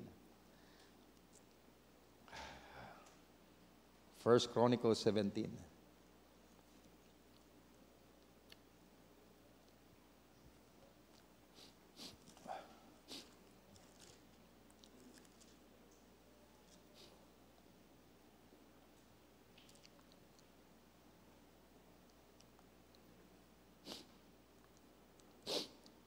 Verse 1. And it came to pass, as David sat in his house. Where was David? In his house. That was his palace. As David sat in his house, that David said to Nathan the prophet, Lo, I dwell in an house of cedars, but the ark of the covenant of the Lord remaineth under curtains. Now look at this. Pagkat alam natin, nang si David was anointed to be king, ay ang king of Tyre, nagpadala siya ng mga cedars, mga masons, carpenters to build this palace. So para ko na-imagine, napakaganda ng bahay ni David. It's made of cedars. Okay. First class wood. Napakalaki. And it was also the time that David brought the ark to Jerusalem. So, nakaupo siya sa kanyang bahay. Marami tinitingnan niya ang kanyang bahay, napakaganda. Sabi niya, ang ganda naman itong dwelling place ko. So sabi niya dito, kay Nathan, Lo, I dwell in the house of cedars, but the ark of the covenant of the Lord remaineth under curtains. Sabi niya, ang ganda nitong tahanan ko Pero yung ark of the covenant, Ang sinisilungan niya lamang, cortina, curtains. Pero look at the place I'm dwelling with, or dwelling in.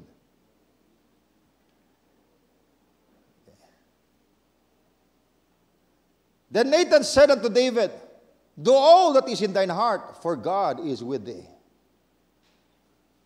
Ano bang nasa puso ni David? David wanted to build a house for God. Sabi niya itong Ark of the Covenant, just dwelling in curtains, ako nasa house of cedars. Sinabi niya yung kay Nathan, marahil nakita naman ni Nathan na parang maganda yung intention ni David, kaya sabi niya, do all that is in thine heart, for God is with thee. Verse 3, and it came to pass the same night, the word of God came to Nathan saying, now look at this, because God has to correct something. Sabi ni Nathan, sige, gawin mo. Kung ano mang nasa puso mo, gawin mo. The Lord is with you. Hindi na palipas na ng Panginoon ng ilang araw, ano? No, that's very same night, the Lord spoke to Nathan, the prophet. Okay. The word of God came to Nathan saying, go and tell David, my servant, thus saith the Lord, thou shalt not build me an house to dwell in. Anong gusto ni David? Gawa ng Panginoon ng house. At ito naman si Nathan, ang narinig niya, ituloy mo kung nasa puso mo. God is with you. You see, a prophet could also be wrong. Mali, akala niya, nag-go signal yung prophet. Kaya hindi na pinabukas ng Panginoon, that very same night, kinorek niya si Nathan. At sabi niya kay Nathan, sabihin mo kay David, thou shalt not build me an house to dwell in. Huwag niya akong tatayuan ng bahay na aking titirhan. Now, I'd like you to catch this, ano? Because, marahil magandang intention ni David, pero sa mata ng Panginoon, David has shed much blood. He could not build a house for God. Now, tingnan natin. At sabi niya, thou shalt not build me an house to dwell in, for I have not dwelt in an house since the day that I brought up Israel unto this day. Ito pala yung reason. Bang mo ako gagawa ng bahay? For I have not dwelt in a house since the day that I brought up Israel unto this day, but have gone from tent to tent, and from one tabernacle to another. Okay, sabi mo sa kanya na wag niya akong patatlayuan ng bahay. Kasi mula nang tinawag ko sila, okay, since the day I brought up Israel, sabi niya, that God has gone from tent to tent. Wala naman siyang house. What house will you build me? Now, verse 6. Wheresoever I have walked with all Israel, spake I a word to any of the judges of Israel, whom I commanded to feed my people, saying, why have ye not built me an house of cedars? Now, this was a question. Ito, sabihin mo sa kanya. Marami na akong ginamit na mga judges sa Israel. Na inutusan ko na pakainin yung aking mga anak, ay yung aking mga tao, my people. Pero ni minsan sa kanila, hindi ko sinabi sa kanila na tayuan nila ako ng bahay made of cedars. Dahil kung kinakailangan, sasabihin ko sa kanila. Now look at this, because you have to catch, the thought of God here. Pagkat ito si David, ang ganda ng kanyang tahanan. Sabi niya, ang ganda ng aking bahay. Tapos yung ark, nandun lang sa tent. Mga curtains lang. Parang hindi namang magandang tingnan. So, like an excuse, sa kanya magandang tahanan, gusto niya rin gawan ng magandang lugar. Yung Ark of the Covenant, he wanted to make a house for God. So here comes David thinking, well, I am blessed materially. Tingnan mo naman tong bahay ko. Ganda-ganda, palasyo. I want to do something for God. Gagawan ko naman siya ng magandang tirahan din. It looks na he would do a favor to God. Pero sabi ng Panginoon sa kanya, sabi ng Panginoon kay Nathan, sabi mo kay David, huwag niya akong gagawa ng bahay. Mula nang ilabas ko ang Israel, hanggang ngayon, okay, I am dealing with them from 10 to 10. Nang ako'y nagsugod ng mga judges to feed my people, meron ba akong sinabihan sa kanila, nagawan niyo ako ng house made of cedars? Hindi ko pinagawa yun. Dahil kung gusto ko talaga niyan, sasabihin ko, gagawa nila ako. Are you catching that? Verse 7. Now, therefore, thus thou shalt say unto my servant David. Pero itong sabihin mo sa kanya. Thus saith the Lord of hosts, I took thee from the sheepcote, even from following the sheep, that thou shouldest be ruler over my people Israel. Pero itong sabi mo sa kanya, gusto ko pag pumunta ka sa kanya, i-review mo yung buhay niya. Ipaalala mo sa kanya yung kanyang humble beginning. Kasi ang ganda na yung kanyang tinitirhan eh. Ipaalala mo sa kanya, okay, na dati ordinary lang naman siya eh. Nag-aalaga ng tupa, nagpapastol ng tupa, marahil hindi kilala, or hindi masyadong binibigyan ng pansin. Pero sabi ng Panginoon, but I took him from the sheepcote and made him ruler over Israel. Ano ibig sabihin nun? Na anuman ang kinalalagyan ni David ngayon, ang Diyos ang gumawa. Mula doon sa kanyang humble beginning, inangat siya ng Panginoon. From a shepherd boy to a king. Verse 8. And I have been with thee. Now, ito yung sinasabi ng Panginoon. Itong sabihin mo sa kanya, kay David. And I have been with thee whithersoever thou hast walked. Sinamahan ko siya. And have cut all thine enemies from before thee. Ako ang nakipaglaban para sa kanya. Nag-ibig sabihin, ako ang nagbigay ng victory sa kanyang mga kaaway. And have made thee a name like the name of the great men that are in the earth. At yung pangalan na David, ginawa kong kilalang pangalan, tulad ng mga ibang pangalan na kilala. Verse 9. Also, I will ordain a place for my people Israel, and will plant them, and they shall dwell in their place, and shall be moved no more. Neither shall the children of wickedness waste them anymore, as at the beginning. That's the promise for the Israel. God will give them a land not to be displaced anymore. Verse 10. And since the time that I commanded judges to be over my people Israel, because there were times of judges. Judges were before kings. Okay. Since the time that I commanded judges to be over my people Israel, moreover I will subdue all thine enemies. Furthermore, I tell thee that the Lord will build thee a house. Will build thee an house. Ito si David. Gusto niyang tayuan ang Diyos ng bahay. Sabi ng Panginoon kay Nathan, sabi mo sa kanya, huwag niyang gagawin. Okay. At i-review mo siya sa kanyang buhay. Na dati lamang siya ay pastol ng tupa. Pero inangat ko siya, ginawa ko siyang hari. At yung kanyang pangalan naging tanyag. At sinasabi niya na, tatayuan niya ako ng bahay. Pero sabihin mo sa kanya, I will build thee an house. Oh, look at that. Gusto niyang tayuan ang Panginoon ng bahay, pero sabi na po kay Nathan, sabihin mo kay David, ako ang magtatayo ng bahay sa kanya. Yeah. I tell thee that furthermore, I tell thee that the Lord will build thee an house. Verse 11.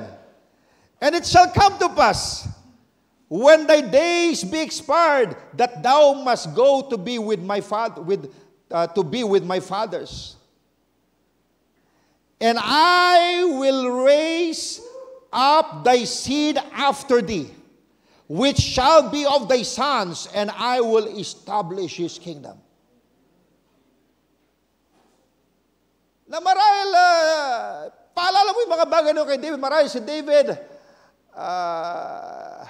akala niya ang biyaya ng Panginoon, ganito lang, inangat siya ng Panginoon, pagkatapos naging hari siya and so on. Magandang kanyang kinalalagyan. Dati ang bahay niya maliit lang, ngayon malaki na. Palasyo na. Pero sabihin mo sa kanya, when his days are expired, ibig sabihin, kapag siya'y namatay na. Oh, could you imagine there? Hindi pala nag-stop doon yung grace ng Panginoon kay David. Kapag siya'y namatay na, maybe, hindi nga iniisip ni David yung kanyang kamatayan. Pero sabi ng Panginoon, ito sabi mo nito sa kanya, kapag siya'y namatay na, when thy days be expired, that thou must go to be with thy fathers, I will raise up as thy seed after thee. Ako ay magre-raise ng seed mo, which shall be of thy sons, na isa sa iyong mga anak, and I will establish his kingdom. At i-establish ko yung kanyang kingdom. Now, he was not referring to Solomon. That seed na tinutukoy dito ng Panginoon is no other than Jesus Christ, the Son of David. Now, i-cut muna natin dyan. Ano? I'll just show you to say sa scripture. Okay, pagkat sabi sa verse 14, okay, that his throne shall be established forevermore. Itong seed na ito, his throne will be established forevermore. Now, alam natin when the book of Matthew opened up, tingnan natin sa Matthew chapter 1, verse 1.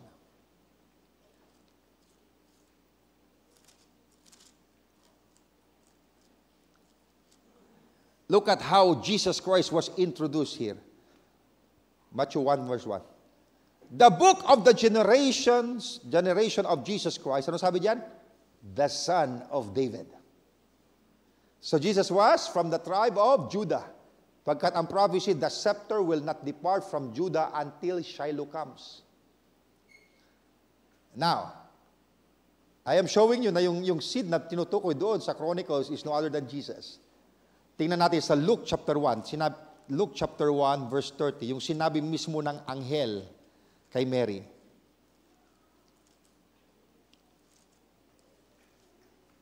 Luke chapter 1, verse 30. And the angel, that's Gabriel, said unto her, Mary, fear not, Mary, for thou hast found favor with God. Verse 31. And behold, thou shalt conceive in thy womb, and bring forth a son, and thou shalt call his name Jesus. And he shall be great, and shall be called the Son of the Highest. Ano sabi diyan? And the Lord God shall give unto him the throne of his father David. Why? Pagkat ayun ang pangako ng Panginoon kay David. Na pinasabi niya kay Nathan, that God will establish his throne forever. Merong seed siyang lalabas. At alam natin si Jesus Christ as the Son of David, sabi doon, the Lord God shall give unto him the throne of his father David. Because he was a seed of David, ano? Or the seed of David. Now, tingnan nga natin dito sa Acts chapter 2. Pagkat nang nangaral dito si Pedro, okay, bumalik siya doon sa sinabi ng Panginoon kay Nathan. Acts chapter 2. Acts chapter 2, verse 29. Ito yung nangangaral si Peter. Acts chapter 2, verse 29. Men and brethren, let me freely speak unto you of the patriarch David. Okay? That he is both dead and buried, and his sepulchre is with us unto this day. Okay? Patay na si David. Therefore, being a prophet. So si David, prophet siya. Therefore, being a prophet, and knowing that God hath sworn with an oath to him. Ibig sabihin, nangako ang Panginoon sa kanya. God hath sworn with an oath to him that of the fruit of his loins, ibig sabihin, seed. Ibig sabihin, anak niya. That of the fruit of his loins, according to the flesh, he would raise up Christ to sit on his throne. So, sino yung seed? Yung fruit. Na yun. It's no other than Jesus Christ. Because yung kingdom ni Solomon, it was not established forever. Natapos yun. Pero si Jesus Christ, His throne would be established forevermore. Are you catching that? Now, maganda rin nagbabasa tayo, no? I'm just giving you scriptures. I'll read more bago ko i-break down. Romans 1. 1 to 3, ano? You could see here how Apostle Paul addressed Jesus. Sabi niya, Paul, a servant of Jesus Christ, called to be an apostle, separated unto the gospel of God, which he had promised afore by his prophets in the Holy Scripture, concerning his Son Jesus Christ, our Lord, which was made of the seed of David, according to the flesh. So he is the seed of David. Okay? Look at Jesus himself here sa Revelation 23.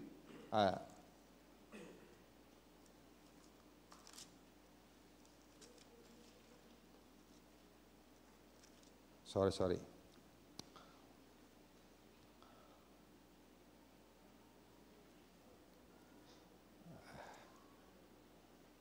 Walang Revelation 23, let me check.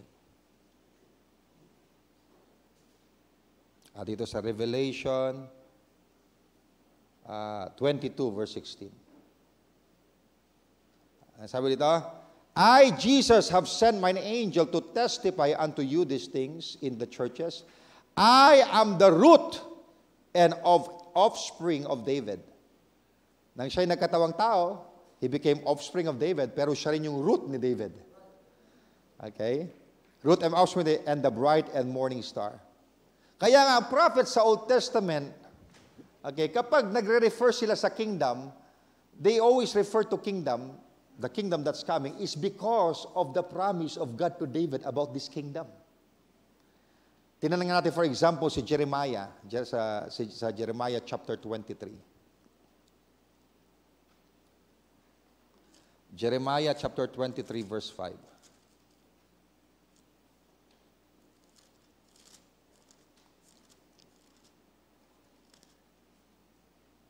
Anong sabi dyan? Behold, the days come, saith the Lord, that I will raise unto David a righteous branch. Okay? Pag sinabing branch, seed, ano? Yeah. Kasi nagmula doon sa puno. And a king shall reign and prosper, and shall execute judgment and justice in the earth. Now look at this. It's prophesying about the kingdom, about this king, hindi pinangalanan. Now, balik tayo dito ngayon sa ating sa binabasa sa 1 Chronicles 17. I'm just explaining it to you, no? Kasi pwede ko namang i-explain lang, but I also show you the scriptures. Tingnan natin sa chapter 17, 1 Chronicles chapter 17, verse 11. And it shall come to pass, when thy days be expired, that thou must go to be with thy fathers. Okay?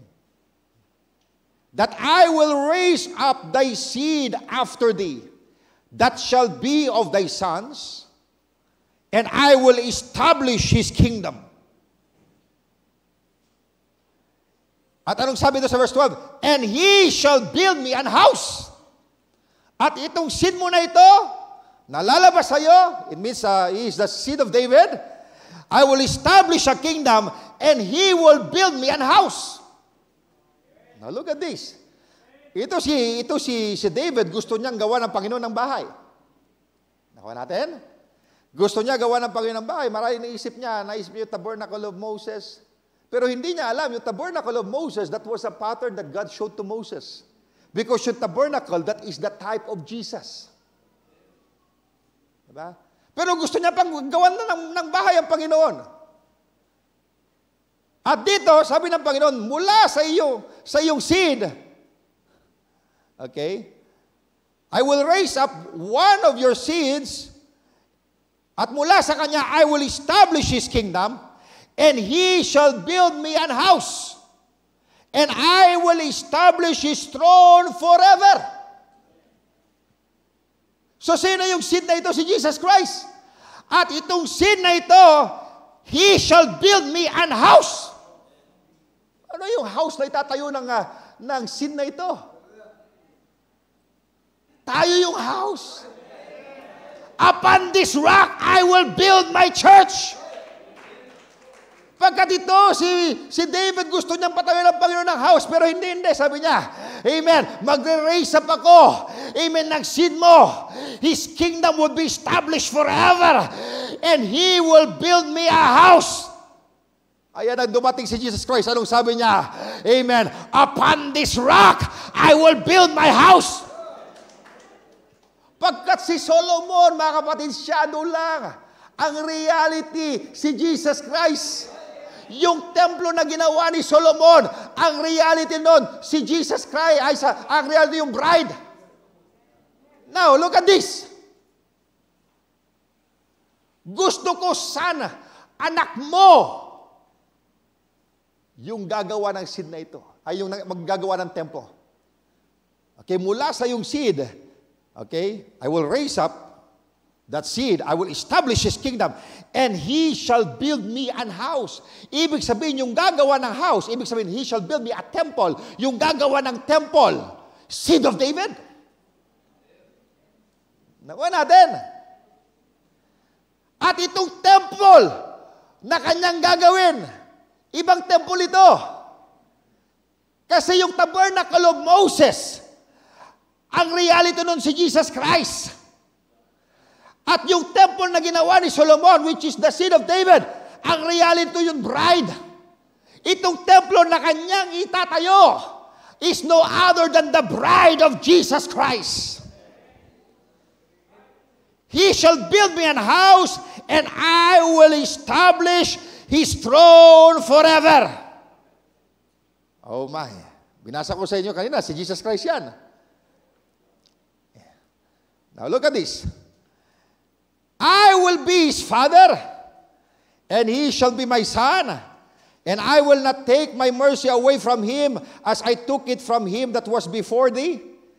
And I will settle him in mine house, and in my kingdom forever. And His throne shall be established, so sabi diyan, forevermore. Ayan yung sinabi ng anghel kay Mary. His kingdom shall have no end. Now, look at this now. So yung son dito na tinutukoy was actually Jesus Christ. Yung ginawa ni Solomon, kumbaga rehearsal lang yun ng reality. Pero yung true son na tinutukoy dito is no other than Jesus Christ. Nakuha natin. Pero itong temple na gagawin, kasi yung tabernacle of Moses, ang tipot larawan nun ni Jesus Christ, sa yung house, sa yung tabernacle. Diba? Yung tabernacle of Moses, shadow lang yun si Jesus Christ, yung reality. The Word was made flesh. Diba? Pero, ang gagawa ng temple, kinakailangan seed of David. Pagkat itong temple na gagawin, ito yung bride. So yung ginawa ni Solomon na templo, ayon lamang ay naglalarawan ng gagawin na templo. Pagkat yun ay tipot larawan ng greater temple Because the greater temple is no other than the bride of the Jesus Christ, the church of the living God. At alam natin mga kapatid, yung temple na yon hindi pwedeng tagtipot larawan ni Jesus Christ. Although He was a temple, siya yung type ng tabernacle ni Moses, but not tabernacle of Solomon. Pagkat yung templo na yun nasira. Aba! Amen. Pero mga kapatid, bagamat nasira, merong restoration na gagawin ng Panginoon.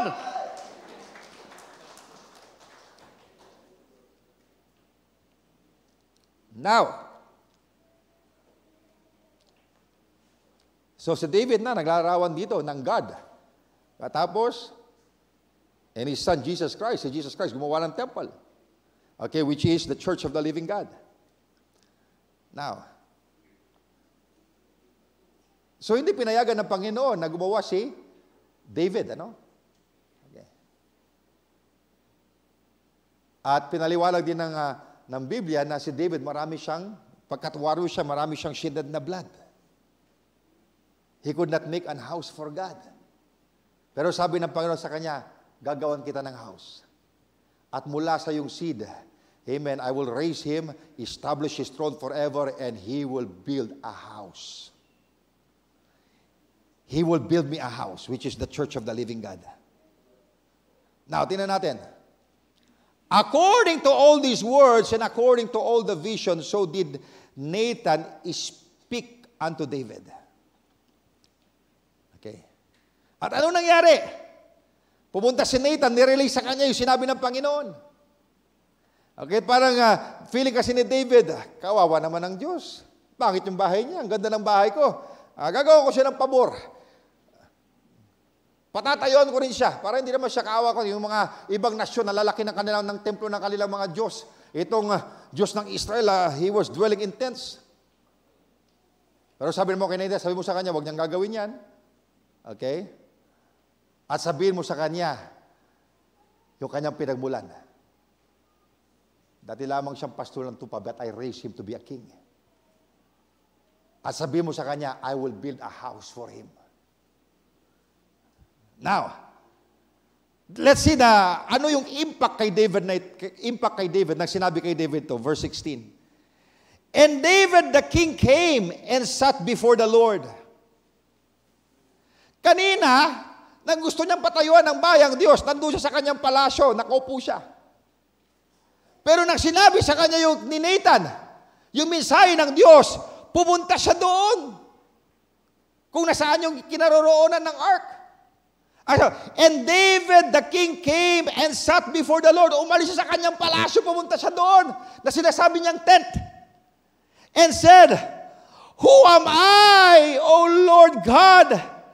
And what is mine house that thou hast brought me hitherto? Why? Pagkat nang dumating si Nathan sa kanya, pinaalala niya yung kanyang history. Sabihin mo kay David, I took him from the sheepcote. Mula sa pastol ng tupa, iniangat ko siya and he became ruler of Israel. At nang na-realize na alala yun ni David, wala pala siyang dapat ipagmalaki. Akala niya ang ganda-ganda ng kanyang bahay. Pero ang Diyos din ang nagkaloob ng bagay na yun sa kanya. Ang Panginoon ang naglagay sa kanya na luklukan na bilang hari. Na lahat ng kanyang tinatamasa ay dahil sa biyaya ng Panginoon sa kanyang buhay. At nang na-realize niya ang grasya ng Panginoon, na-realize niya ang ginawa ng Panginoon sa kanya, when God gave him a review of his life, ang sabi niya, Who am I, O Lord God? And what is mine house that thou hast brought me hitherto? Nang ibig sabihin mga kapatid, if you understand the grace of God, that will make you humble. If the grace of God humbles you, kapag nakita mo ang lawak ng Panginoon, na lawak ng biyaya ng Panginoon sa iyo, wala kang dapat ipagmalaki sa Panginoon. You could see your nothingness. Kasi yung kanyang feeling ng una, gusto niyang patayuan. Para ba kawawa ang Diyos? Sabi ng Panginoon, kung matagal nang gusto ko yan, sinabi ko sa mga judges ko yan eh. Pero itong gagawin ko, ikaw ang patatayuan ko na, I will build you a house. At tandaan mo, David, hindi ka naman nasa luklukan na yan kung hindi ako gumawa sa buhay mo. Dati ka lang ordinaryong tao. Dati ka lang nagpapastol ng tupa. Pero akong nag-angat sa'yo.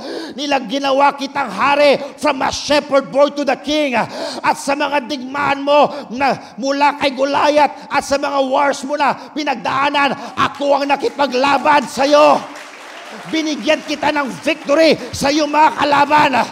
At nang naalala yun ni David, nang pinaricall ng Panginoon yun sa kanya, amen, when he saw the grace of God, amen, na lahat ng kanyang accomplishment, it's not because of his own power, not because he is mighty, but it's by the grace of God, it's by the Spirit of God. Nang na-realize ni David, yung grasya ng Panginoon, hindi pa pala natapos doon. Magi kapag namatay na siya, amen, God would raise up, amen, the seed of David, and He will establish His throne forever. Nang na-realize niya ang grasya ng Panginoon, oh, it humbles his heart. Sabi niya, sino ako, Panginoon? Oh Lord, who am I, oh Lord God? And what is mine house? Hindi kilala ang house of Jesse. Mga simpleng pamilya lamang kami. Pero tingnan mo ang ginawa mo sa amin. That thou hast brought me hitherto. I'm showing you this because it's not by own might, by your power. It's all by the grace of God.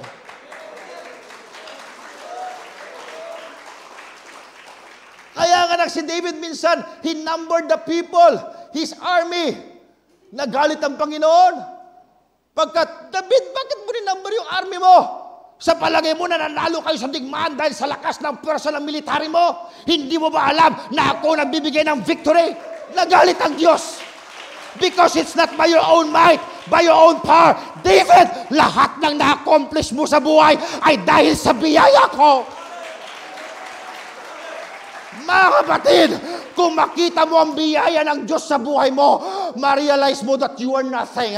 Ma-realize mo, mga kapatid, amen, na narating ko ang estadong ito. Amen. Dahil sa biyaya ng Panginoon.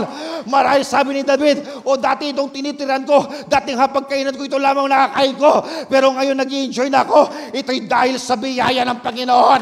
Iniangat niya ako. At kung na-realize mo, ayun ay biyaya ng Panginoon. At hindi mo sa sariling gawa, hindi sa iyong kalakasan, amen, nangyari yun sa buhay mo. Mga kapatid, the grace of God will make you humble. Amen! Para kang nahiya sa Panginoon. Panginoon, sino ba ako? Na pinili mo ako, tinawag mo ako sa dusak ng kasalanan, nilabas mo ako sa maling reliyon, dinala mo ako sa mensaheng ito. Sino ako, Panginoon? Mga kapatid, biyaya ng Panginoon na nasumpungan natin ang mensaheng ito. Biyaya ng Panginoon na naunawaan yung mensaheng ito. Biyaya ng Panginoon na naihayag ang mga bagay na ito sa atin. It's all by the grace of God. It's not by our might. It's not by our own power. Kaya wala tayo may pagmamalaki sa Diyos kung nakita natin na ito'y biyaya ng Diyos sa atin.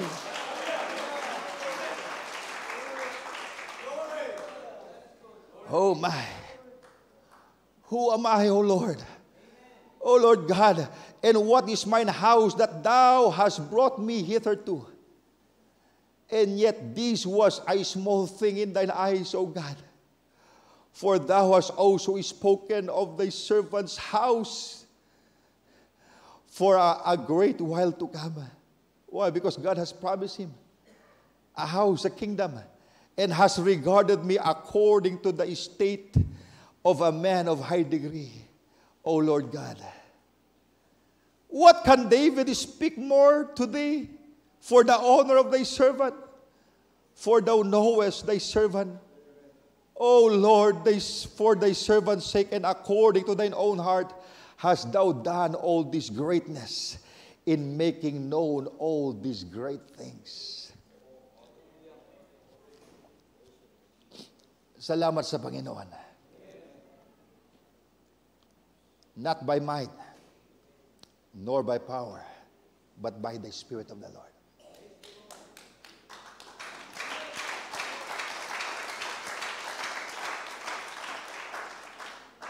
The same hand that laid the headstone is the same hand that bring forth the headstone. Amen. With shouting, ano yung sinisigaw? Grace, grace, grace.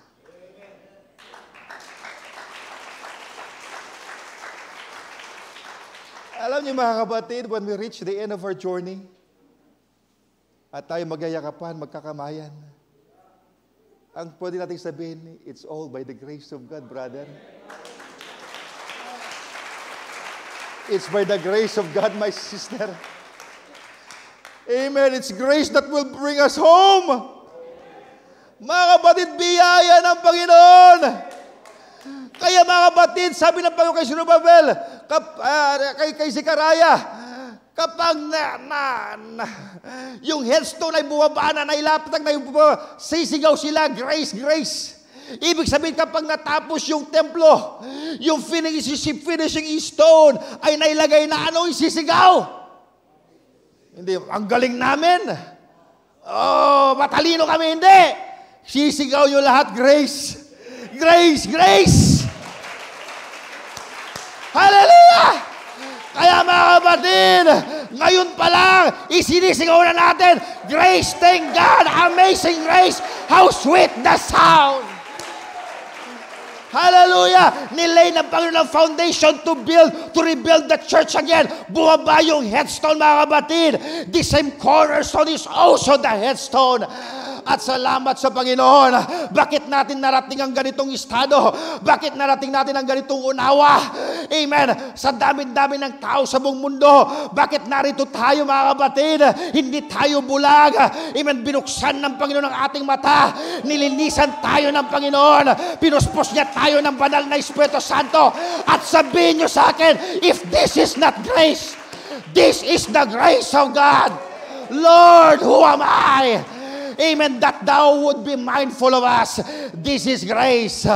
Kaya mga kapatid, salamat sa Panginoon. Amen. If you understand the grace of God, it will make you humble. Kasi pag hindi mo nawa ng grasya ng Diyos, mayabang ka eh. Feeling mo ikaw. Amen. Pag naunawaan mo sa grasya lamang ng Panginoon, wala kayo pagmamalaki. Kung ikay inangat ng Panginoon, medyo in-upgrade ka ng Panginoon, you would not look down to others. No, alam mo na narating mo yung biyaya ng Panginoon. Ano yung pagmamalaki mo?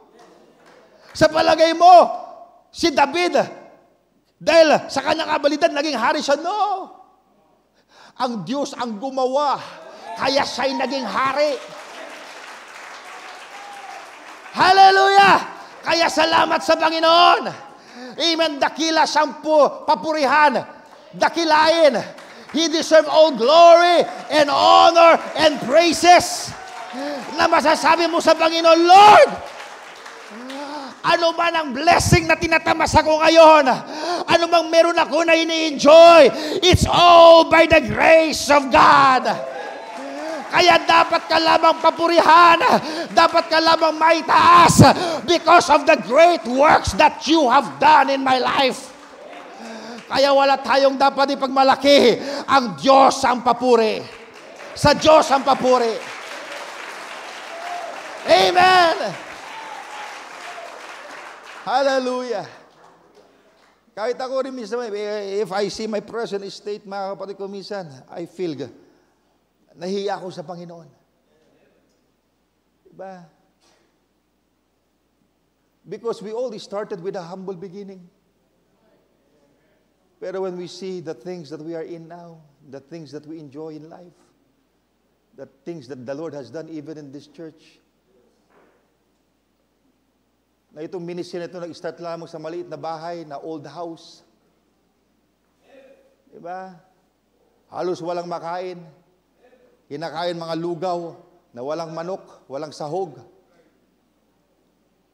Pinapagata sila mami dati, yung pag nagluto ng kanin, dadamihan ng tubig para may pagata sa kanyang mga anak. That was a humble beginning. But look where you are now. Isn't it God's grace? Isn't it the grace of God? Nagsimula man tayo sa ministry na parang gumagapang, pero hindi tayo nanatili doon. Salamat sa grasya ng Panginoon. Salamat sa biyaya ng Panginoon. The Lord is good all the time. Hallelujah! The goodness of God. Amazing grace. How sweet the sound. Amen. Amen. Sa iyong mga trials, it's the grace of God. Amen. Nagbigay sa iyo ng kalakasan. It's the grace of God that let you overcome all the challenges. Amen. Sa panahon na parang susuko ka na, you wanted to give up, it's the grace of God that drops down and give you the strength that you need. Sa panahon na parang susuko ka na, hindi mo na kaya, amen, but the grace of God, amen, inabot ka. Alam niyo, sabi ni Brother Branham, if it had not been by the grace of God, I would have been a quitter and a murderer. Amen.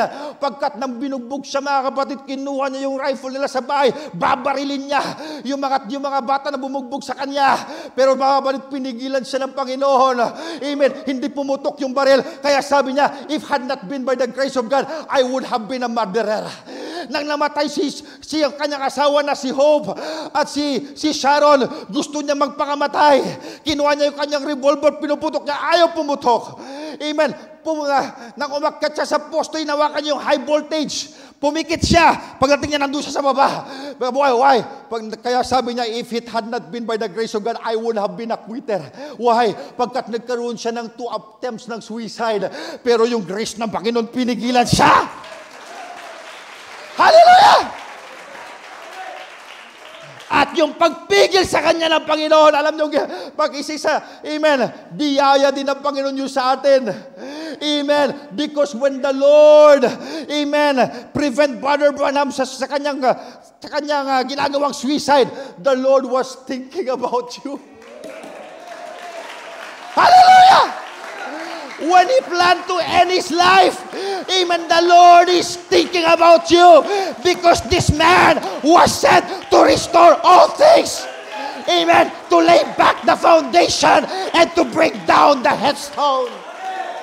Hallelujah! Amen. Kaya mga kapatid, when God sent Elijah, He was thinking of you. Tama ba mga kapatid? Mga kapatid, nang tinawag ng Panginoon si Pastor Fidel sa kanyang ministeryo, He was thinking of you. Hallelujah! Nang tinawag ako ng Panginoon sa ministeryo, He was thinking of you. That's the grace of God. Nang tinawag si Pastor Fidel, nandun ka pa sa kasalanan, nandun ka pa sa maling reliyon, pero tinawag siya ng Panginoon pagkat mahal ka ng Panginoon. Hindi ba't biyaya yan ng Panginoon? Hallelujah! Kaya salamat sa Panginoon. Panginoon, narating ko ang estadong ito sa iyong biyaya. It's not by my own might, it's not by my own power, but by thy Spirit, saith the Lord. To God be the glory. Hallelujah! Tayo po lahat ay tumayo. Purihin natin ang Panginoon. Musicians, please come. Do you see God's faithfulness? Oh, God is good, Brother Jerry. Amen. It humbles me to see the goodness of God. It humbles me to see the grace of God. Maganda sigurong awitin yan, Brother JV. Can we sing that song, Goodness of God? Amen. Yeah, let's praise the Lord. Napakabuti ng Diyos.